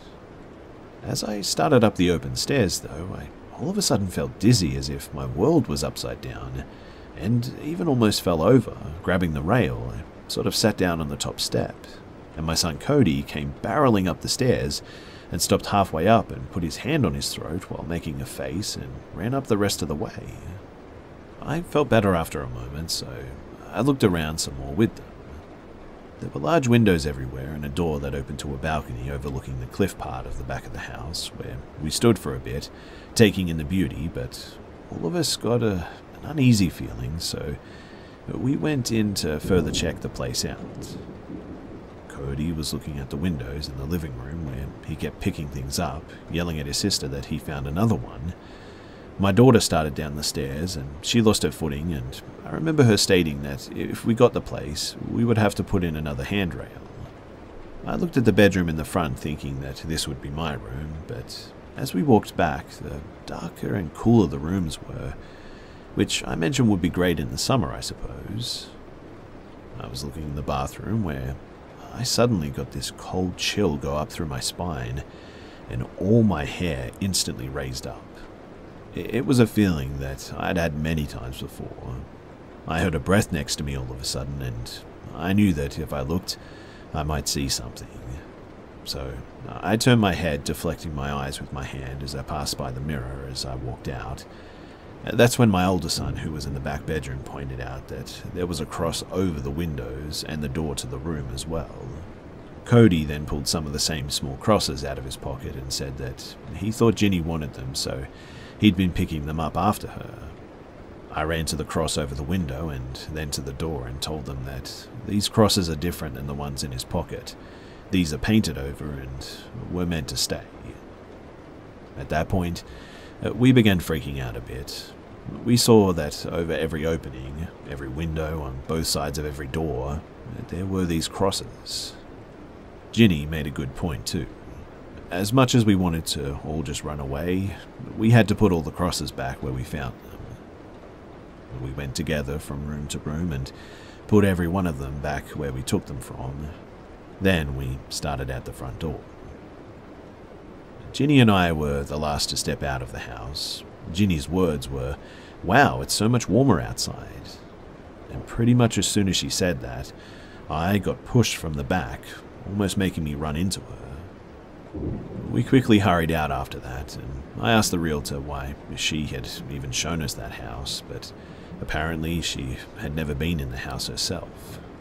But you can bet that after hearing what we had to say, she never would. We were talking about it later, and we all came up with the same conclusion, that the house must have seen a lot of evil. We wonder how long they were tormented before they realized that whatever was there must have been too strong for their faith. How bad does it have to be before you throw in the towel, right? They must have been really frightened for the owner to have painted over so many crosses like that. Whatever took place in that house, it must have been frightening.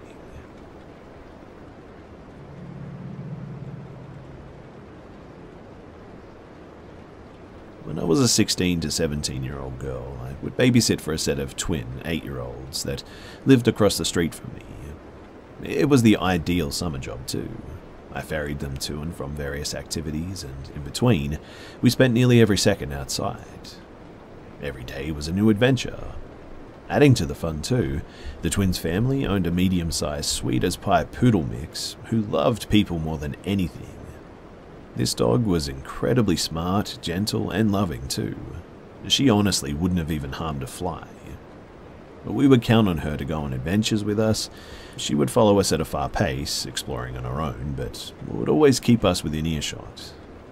Whenever we met new people, she would gleefully bound towards them, eager to lick them and get pets, and express just how happy she was to see them. She was honestly the best dog that I've ever known. I remember one late summer morning too, we decided to spend a few hours drawing on the front driveway in chalk. The kids drew and rolled up and down the street on their scooters. And while I laid on the driveway with the dog, soaking up the heat, not many adults were around. It was a weekday and most were at work, but we couldn't have felt safer in the midday sun and the safety of our suburb. Occasionally a neighbor would walk down the street and the dog would slide up to them in greeting, while I spent a few minutes making small talk. This continued for a while, and I was getting really relaxed by the heat and the sound of the kids playing and laughing. The dog was resting beside me, dozing, when suddenly I heard a low growl coming from her. It was a noise that I'd never heard her make before, and it took me by surprise. I sat up and looked around immediately, and there, coming down the sidewalk towards me and the kids, was a man that I'd never seen before. He was older and a bit haggard-looking, and he was watching us like a hawk.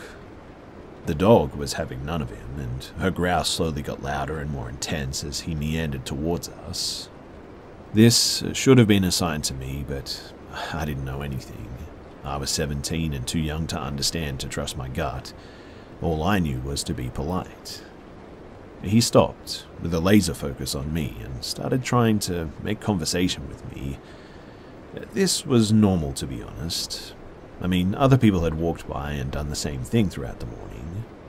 But he was asking weirder questions. Questions about our plans for the day, what I was doing with the kids, where their parents were, etc. It was unnerving, but he was an adult, so I tried to answer in as polite but vague a way as possible. He kept trying to get closer to me as well. The children were mercifully racing away on their scooters for most of this experience. And his gaze turned into something like a leer maybe. Anytime he moved near though, the dog would growl louder and she started barking viciously. I had never seen her act like this, and it actually got to a point where I was holding her back and trying to calm her down, all while apologizing for her behavior. He faltered in the presence of her though. Even though she wasn't big, she was standing her ground and protecting me, even though the threat hadn't materialized in my mind. But just as quickly as he'd come closer, he backed off, said a quick goodbye, and hurried away down the street. I never saw this guy again, and in the many years I babysat for that family, I never saw their dog behave that way either. I've always wondered if she sensed some sort of threat from him that I wasn't able to pick up on that day.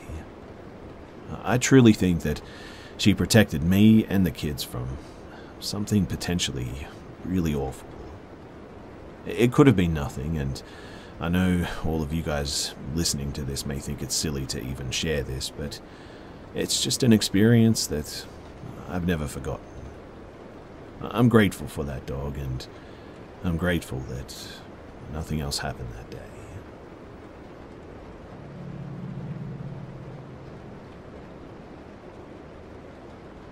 So my friend lived in a super rural, small country town, and I'd come to spend the summer with her at her grandparents' house. We were both about 13 at the time, but we're both 22 now, and thought that it would be a good idea to sneak out and walk around the town, maybe stop by the park.